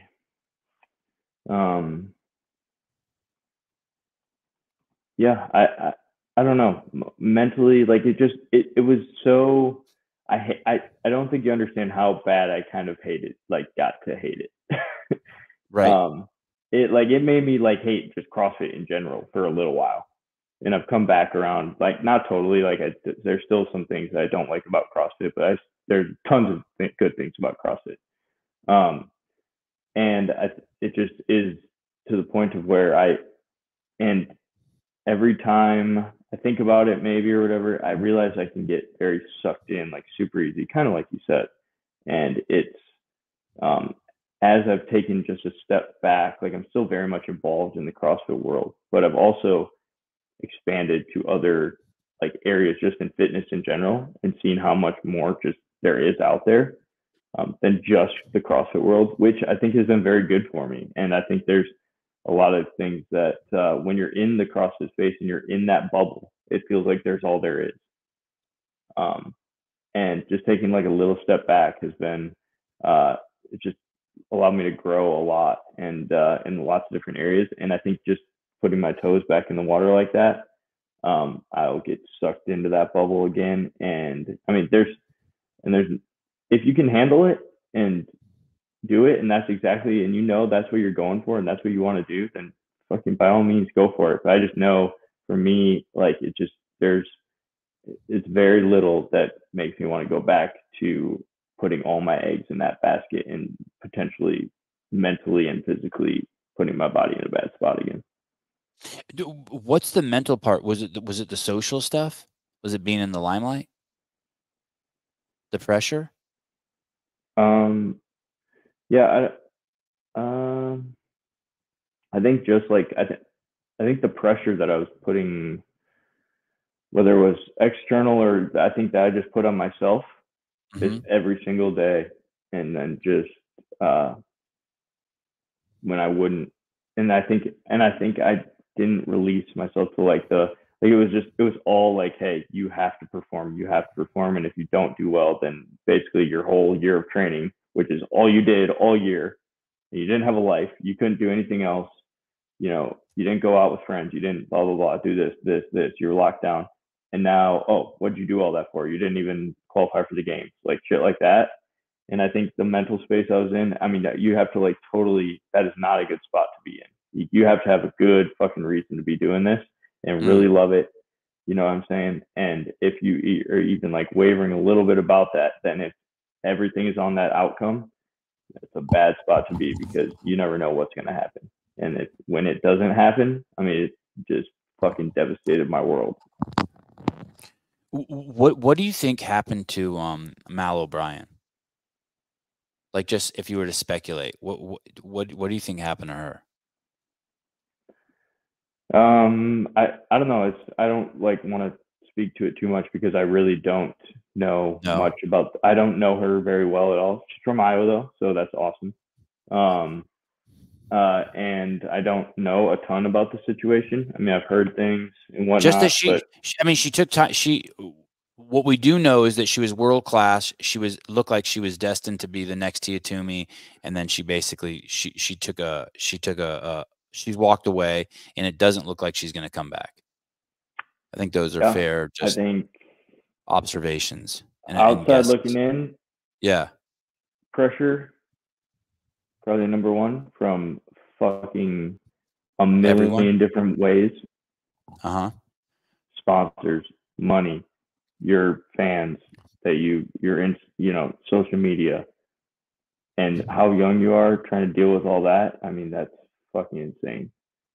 And then, so I think that would probably be number one. And then, I mean, getting thrust into, I mean, I don't know. Thrust into the in terms limelight of, being like, with HWPO probably was added pressure too, right? All of a sudden you're trying to Yep. live up to the greatest who ever did it. Exactly. And I don't know what her training looked like, but I don't know, like overtraining wise. I mean, she switched, like, went from training at home in Iowa to this massive training camp with, you know, some of the best athletes in the world. And yeah, it's just, it's unfortunate. And I would say the other thing is, like, when I don't know, I think that kids growing up, that I'm still very much on the you need to play lots of different sports. And I don't like, personally, I think if you want to do CrossFit, that's great, whatever. But I think you should not, like, especially in high school and stuff, I don't think you should be skipping out on your opportunity to play a team sport, or and immerse yourself in different activities just to go to the gym and train to be at the CrossFit Games from when you are 14 years old. I think you will get much better development and overall fitness and plus a ton of other positive things from playing other sports and becoming well-rounded and being on a team. There's so many good things that can come from that, being around your friends. And then, sure, if you want to go into the gym and also do a little bit of CrossFit, dabble in it, that's great. But I don't think spending 4 hours a day in the gym as a high schooler is a good or healthy thing. And I think that can lead to probably a lot of burnout and probably a lot of dysfunction as you grow up. That's my personal opinion on that. I don't even know if that was the question. Kind of went off in a rant there. Yeah, it's good. I liked it. It's the most you've gone off. You're getting really wound up. I like it. You're now on the wound up scale. You're now at 2. The whole show you've been a 1. Now we're 100% more wound up. We're at a 2. A Streat Legal, another great name. Taking it to the streets. There we go. Streat puts it in. Streat puts it in deep. I like that one. I just made that one up. Engineer Street. Street Engineer. Sesame Street. Jeez Louise. Sesame Street. That's some good shit. How the David Weed, I don't know who he's calling a dick, if he says I'm being a dick for asking these questions or not. But he's very soft. Maybe he just likes dick. I don't know. Oh, maybe he does like dick. Maybe he was just having an outburst. Someone give me some dick. Yeah. But he's very soft, so he probably and he feels sorry, and he probably is internalizing some of the questions I'm asking you. Hey, I will say this. I do see it is weird when you see CrossFitters out there who don't have athleticism.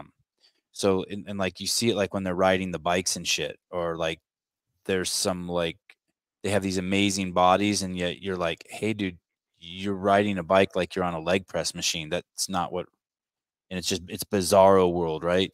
And you're like, hey, 100%. maybe you didn't get out much. Yeah, 100%. Yeah.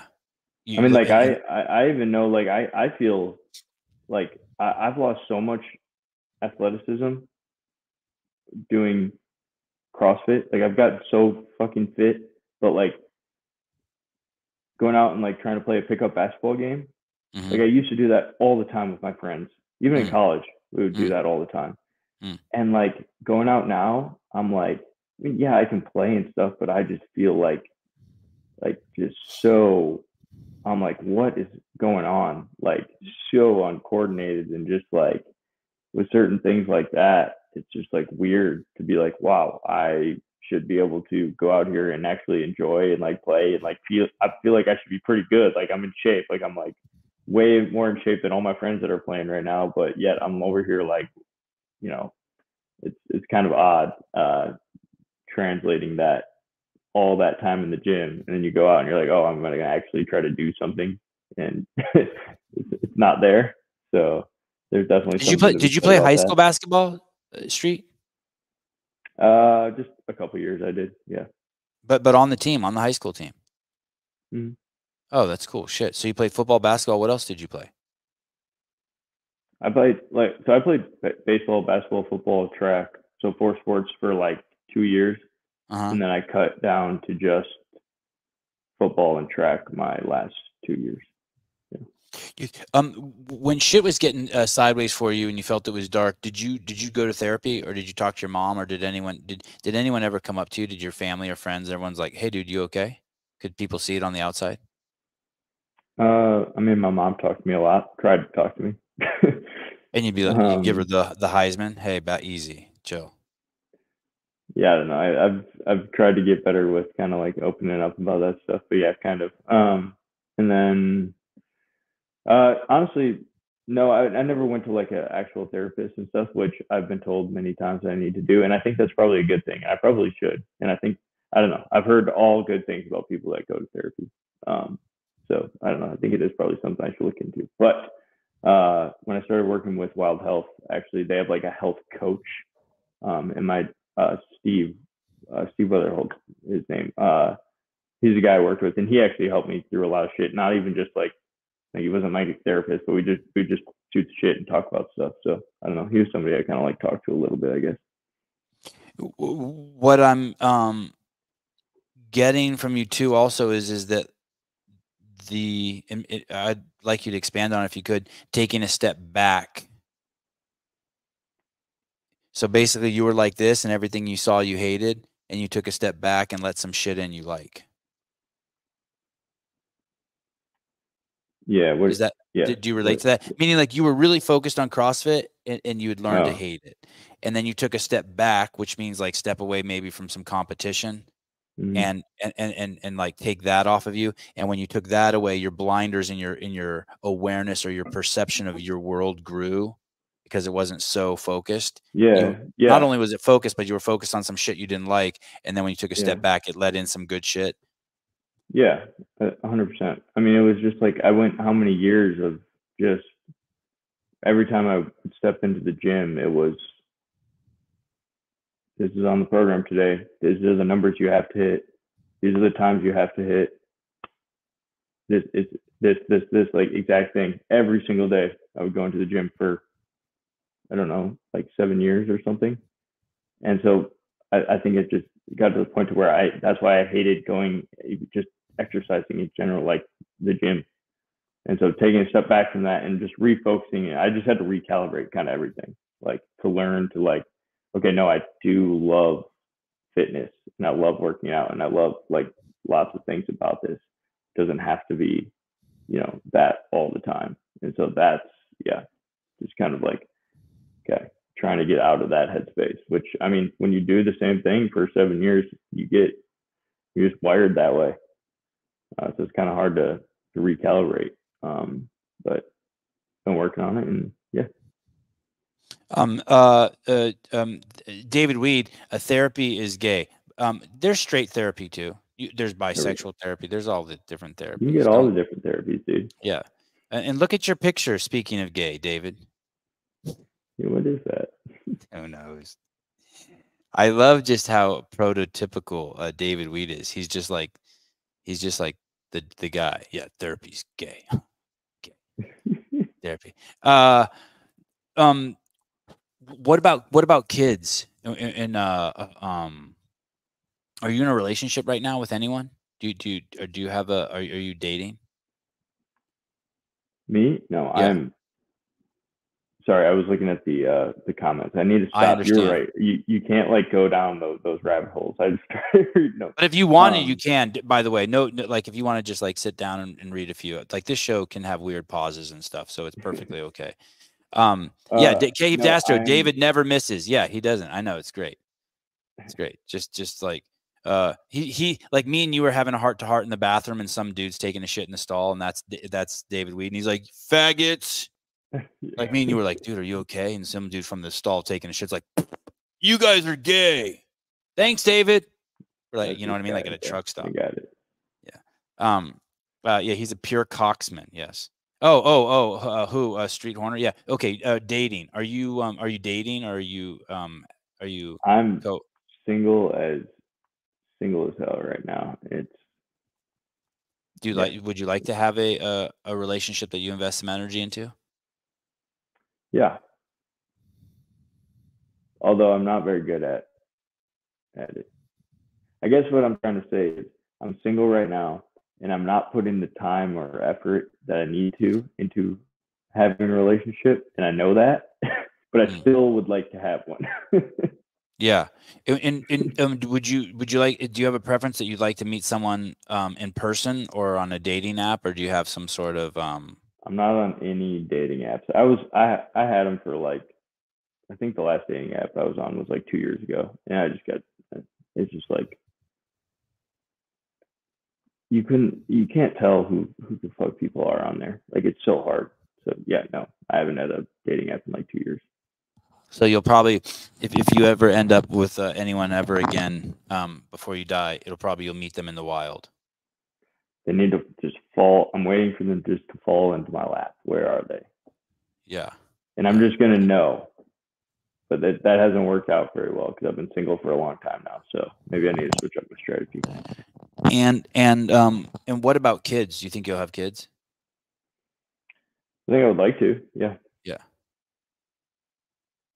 Would you date Danielle Brandon? No. No. Streat. Oh wow! Look at this. Streat fingered me. Not a taxidermy deer. Oh my God, Graciano Rubio. When you're built like Streat, Instagram is a dating app. I'm telling you. I mean, if I was into dudes, I would be, man, killing it. But women aren't exactly. You have to be more. See, I don't really go out of my way to slide into any DMs on Instagram. Yeah. So it's just whatever's coming to me, and whatever comes to me is like 90% of dudes. So it's not working out well. Do you try to clear out your requests? I mean, I'll go through them every once in a while. I'm getting like so much spam these days, though. It's crazy. Me too. Asian girls that just say hello. Yeah. Like, yeah, it's crazy. Yeah. Every time I go in there. But I don't know. Hiller doesn't clear out. Hiller doesn't clear out his request. Do you know that? What do you mean doesn't clear him out? Like he doesn't, like you can't DM with him. I mean, if you like basically, if you want to DM with Hiller, you would have to like write a note like on Reddit or you'd have to go to his Instagram account, go to one of his posts and write in there, Andrew, can you find me in your requests? You know how there's 2 folders or 3 folders? You know, there's like people you like, randos, and then the requests or however yours is set up. The request one, like every once in a while you look over at it and you're like, holy shit, there's 50 people in there. So you like go through and like you're hitting accept as fast as you can to get them all into the main. He doesn't do that. So he has a request folder that has like fucking thousands in it. He just doesn't do it. I don't know if he has time or if he's not interested, but he's not interested in that. He's probably getting a lot of hate in there. Or I don't think he gets it. I don't know. I think he gets a lot of love. I think he gets a lot of intel. Know what I mean? Yeah. Like right now, like probably somewhere in his request, there's nude. Someone's like, "Hey, I have pictures of Streat Hoerner naked on a beach with Katrin in the Bahamas," and they sent it to him, and we'll never see it because he'll never go to his request and dig it out. Damn, he's missing out on some gold right there. Yeah. I don't even understand this. Do you understand this? I am Street's 5 for 555. You get that? What that even means? No, not sure. I'll put my Venmo up though if you want to hit me with that 555, not a taxidermy deer. That's what I should have done. Instead of my Instagram handle, you should have put up my Venmo. Oh, that would be good. Yeah. No one's ever done that. Damn. All right. Wow. Next time I come on the show, and then we'll do like a little strip tease or something. We can do like every, $1,000 take off another article of clothing. Hey, speaking of strip tease and doing things for money, when is the last time you've done a competition? A CrossFit competition? Yeah, any CrossFit competition. I think that Grand Games semifinal. So, do you miss that? So you've done no competing for a long time. Maybe I did. Maybe like, why not go to some local team? Could you go to some local comps? Could you dabble in a local comp, or even that might get you like? Yeah, it just doesn't really intrigue me that much. I don't know. Yeah, because usually those are on the weekends, and then I like to go out and have some time, spend some time not exercising and doing normal people things, and drink some beers with some friends and watch some football. And I don't know. Oh, in case you were wondering, the last time you competed was Wadapalooza 2022. There we go. I thought it was, yes, because I think Alex Smith and Sam Dancer asked me to be on a team like last minute. They had somebody pull out or something. Yep, there you go. Yeah, they called me like the day before. So just two other hot dudes just ask you. You're right. You really are. You're a dude magnet. Dude magnet. Oh, smoke some meats with Streats. It's another. Smoke some meat. Smoke some Streats. Street smoker. Street meat smoker. All right. What kind of fucking crazy question is that? Do you look back in your childhood with happiness? Come on. Wow. Do you? That's now we're getting real deep. Yeah, I think I had a good childhood. Yes. Yeah, he didn't know. He just didn't know. He was disciplined, structured, and worked hard. Hey, dude, I really appreciate you coming on. It was great to meet you. I look forward to having you on again and talking to you more. You're a cool dude. Holy shit, that was 2 hours? Damn. Yeah. The time warp on the Sevan Podcast. Yeah. Thanks for having me on, man. I appreciate it absolutely. Too. Yeah. That was good. See you around. All righty. All right. Adios, Mr. Hoerner. We lost Caleb somewhere in there. Caleb had to go do something. I know I should charge 19. Streat, send me money for that therapy session. There will be a whole cycle of athletes that come and go. And the media guys will still be here. And they'll still be working their ass off. They'll still be doing it for free. And they'll still be doing it because they love it and they're curious. And I want to tell you that everyone in the media group is like happy and loves all the athletes and it's cool, but that's probably a mischaracterization. But I'd say the vast majority like are super excited. They're pouring their energy into these athletes, and that anything that hurts any of the athletes' feelings is mischaracterized. They should get over it. They should lean into it. And at the end of the day, if you don't embrace the media, at the end of the day, there will only be one person who's hurt. There will only be one person. Hurt's not the right word. That's not accurate enough. There's only one person who it will reduce their what they can get out of CrossFit. There's only one person, and that's the athlete. It doesn't matter. It doesn't matter. Like that, the access, you know, when someone does something mean, you know, when you get mad at your parents or your wife or your spouse or someone like who's close to you, and you think you're going to punish them, and so you're not going to talk to them, or you're going to be cold to them, and that's always wrong. You're not punishing them.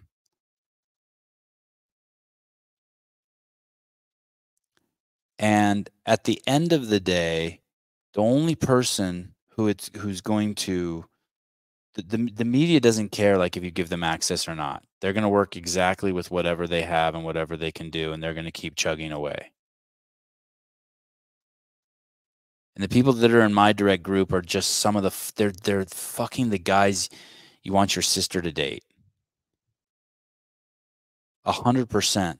The whole group.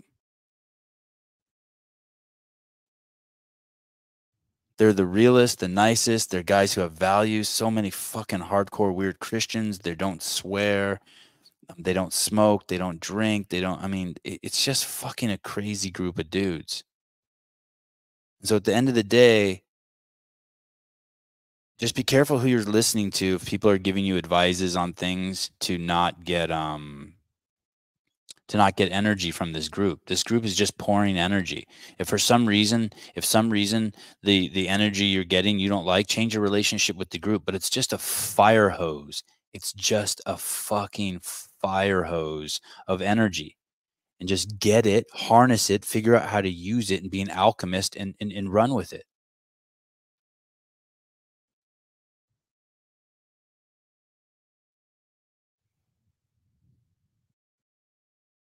And it's weird because you might think it's self-serving coming from me because I'm this outside media, but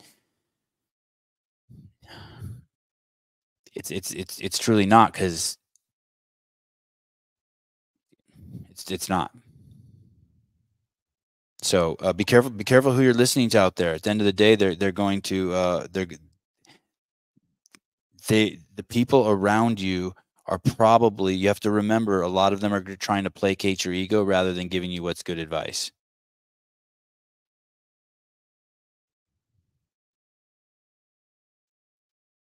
There's a lot of there's a lot of people out there, and it just keeps coming back to me over and over. And I say this with peace and love and humility. I don't really care, because it doesn't stop me. The Sevan Podcast is just chugging along, and we're fucking killing. But there's people out there who think that like they're punishing me, or that they're going to say something, tell someone not to come on the show, or they're going to warn people about me, or any of that shit, or anyone in my group. And it's like, dude, it does not matter to any of us. None of it. Like, you're only in the end, you're only going to hurt yourself. We're a fire hose of just pure energy. I'm not. What's Rambler? I'm not even talking about you. Chill. Go take a cold shower or something. Chill. I don't even know who Michelle is. Who's Michelle? Is this about Michelle? I don't know who Michelle is. No, it's just this big. It's just this big picture. I've been thinking about it a lot, because I keep thinking it's gone away, and I just hear people just saying crazy shit, and it's like, finally I realized, I'm like, man, why are these people trying to hurt the people around them?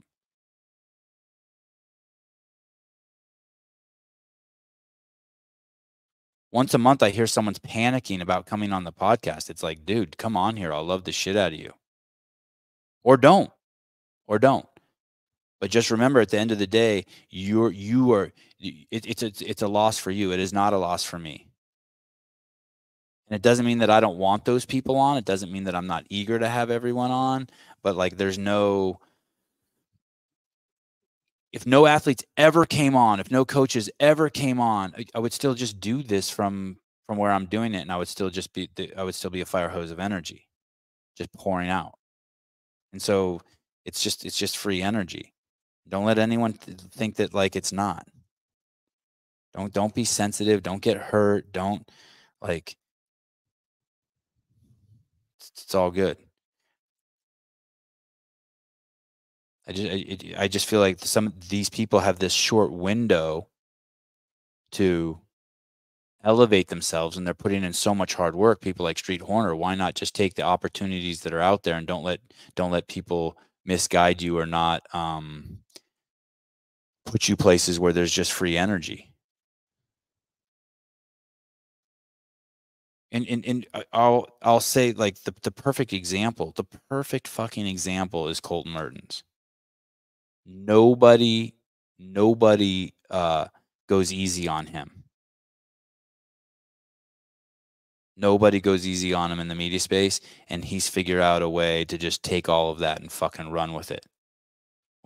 He's like our favorite, but we don't play easy. No one's like going out of their way to sugarcoat shit to him. And so he's figured it out. Frenergy, yeah, Frenergy, yeah. Ask Hopper if he benefited leaving the show or benefited more by coming back. Yeah, exactly. Fucking another good example. And I'm not using these examples as like, there's this really narrow scope. I'm concerned that someone's going to run with it. There's two ways you could run with it. You could think that I'm bragging, or you could think that I don't give a fuck. Maybe it's both of those, but there is this spot in the middle that's just,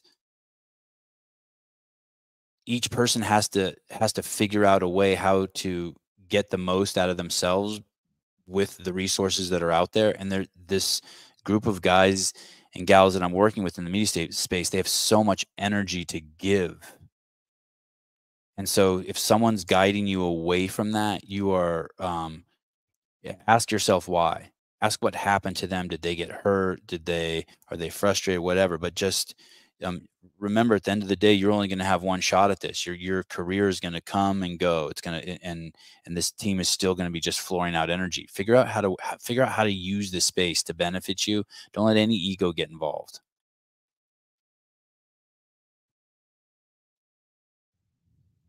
All right. That was kind of a continuation from the beginning. I'm happy, and I want to share this with the few people out there who need to hear it in a very sober voice. It's fun. Your time here can be fun. The media can make it fun.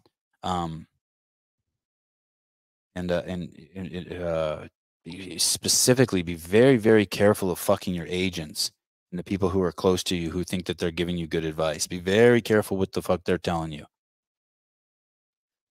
No one's bigger than the space itself. Nobody.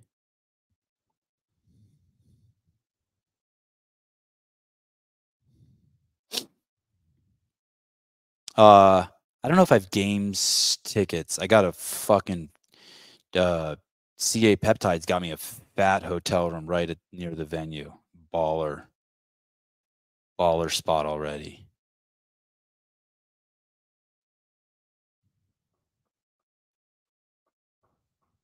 I don't mean to be vague posting. Go ahead, ask me a question. I don't mean to be vague posting.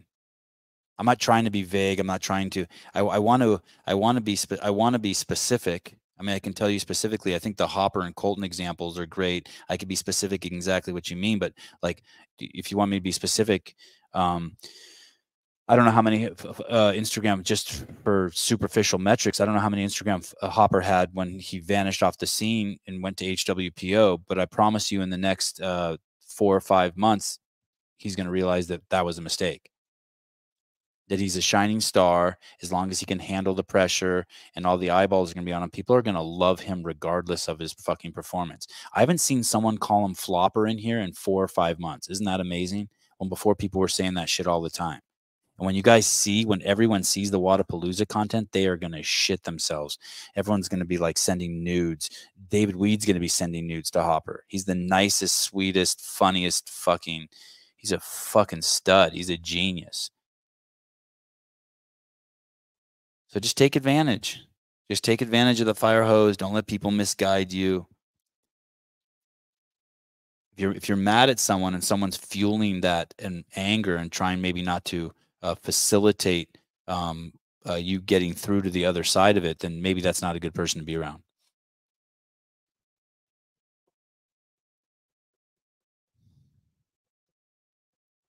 All right. What's going on today? Let's see what's going on today. Oh, God, I have a toothpaste conversation today. I'm so excited. I'm so excited. I sent it to my toothpaste guy. Oh, and you guys keep sending me so much cool stuff on how poisonous fluoride is. I love it. Did you see this guy? This guy just retired. I think I have a link of it somewhere. But this guy who is in charge of the city water for a city just retired. And when he retired, he admitted the fact that he was not even putting the right amount of fluoride in the water. He's putting in way less. Made me so happy. What a rebel. Okay. Nothing tomorrow. Maybe a good time for Greg to come on. I might even, you know what? I might even drive home tomorrow from here, tomorrow morning. Oh, shit. I've already rescheduled with Rafa twice. Holy shit. I might have to reschedule with Rafa.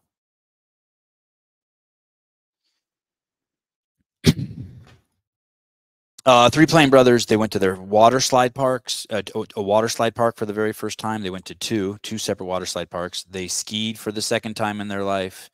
And last night, it was really cool. So last night, it was 8:30 at night.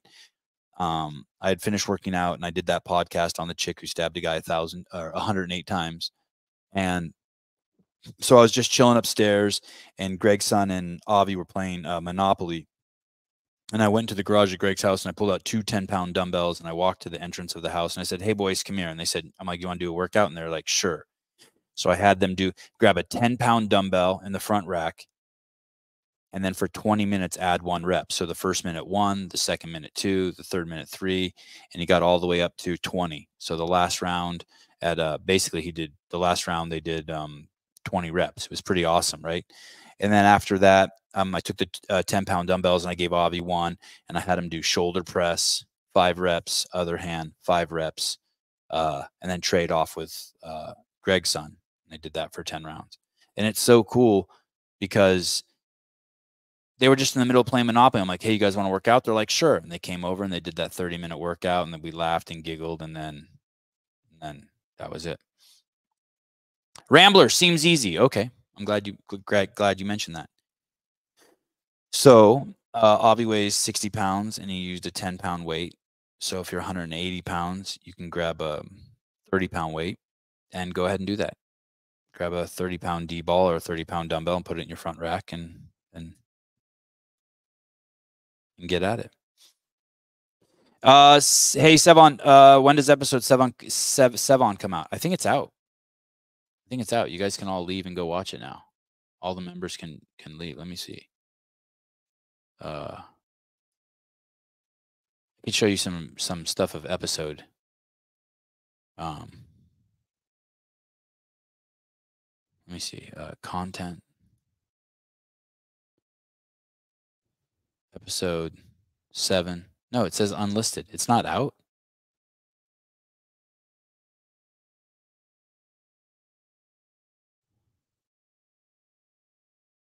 Unlisted.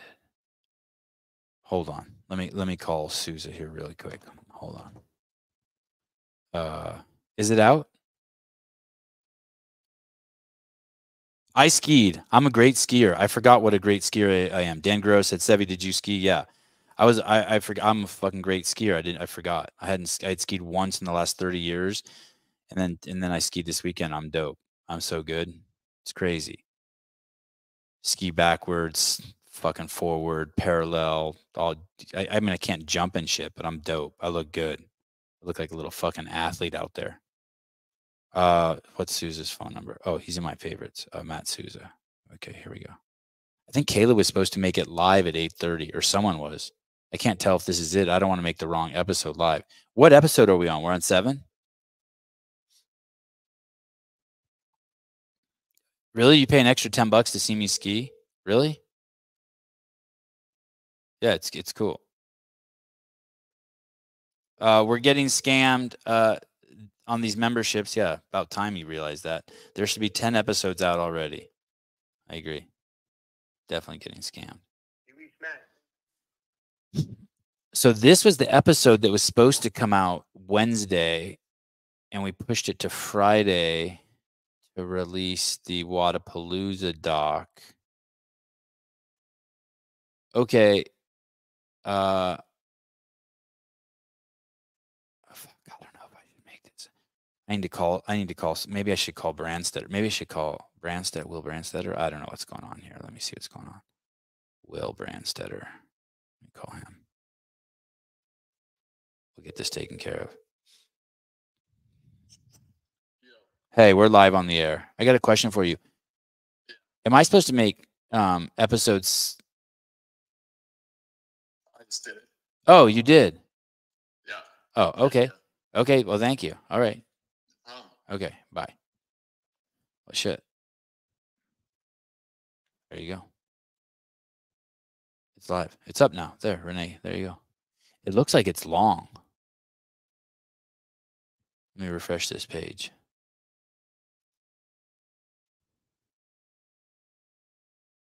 I would watch. Oh yeah, I would watch it with you guys, but I'd be stopping it like every 3 minutes, and you guys would be yelling at me and shit. Knock it off! Stop stopping it! Stop it! Stop it! Don't stop doing that! Knock it off! Oh, Dan Guerrero, it's available 33 seconds ago. Okay. All right. See you guys soon. I don't know when. Okay. Bye-bye.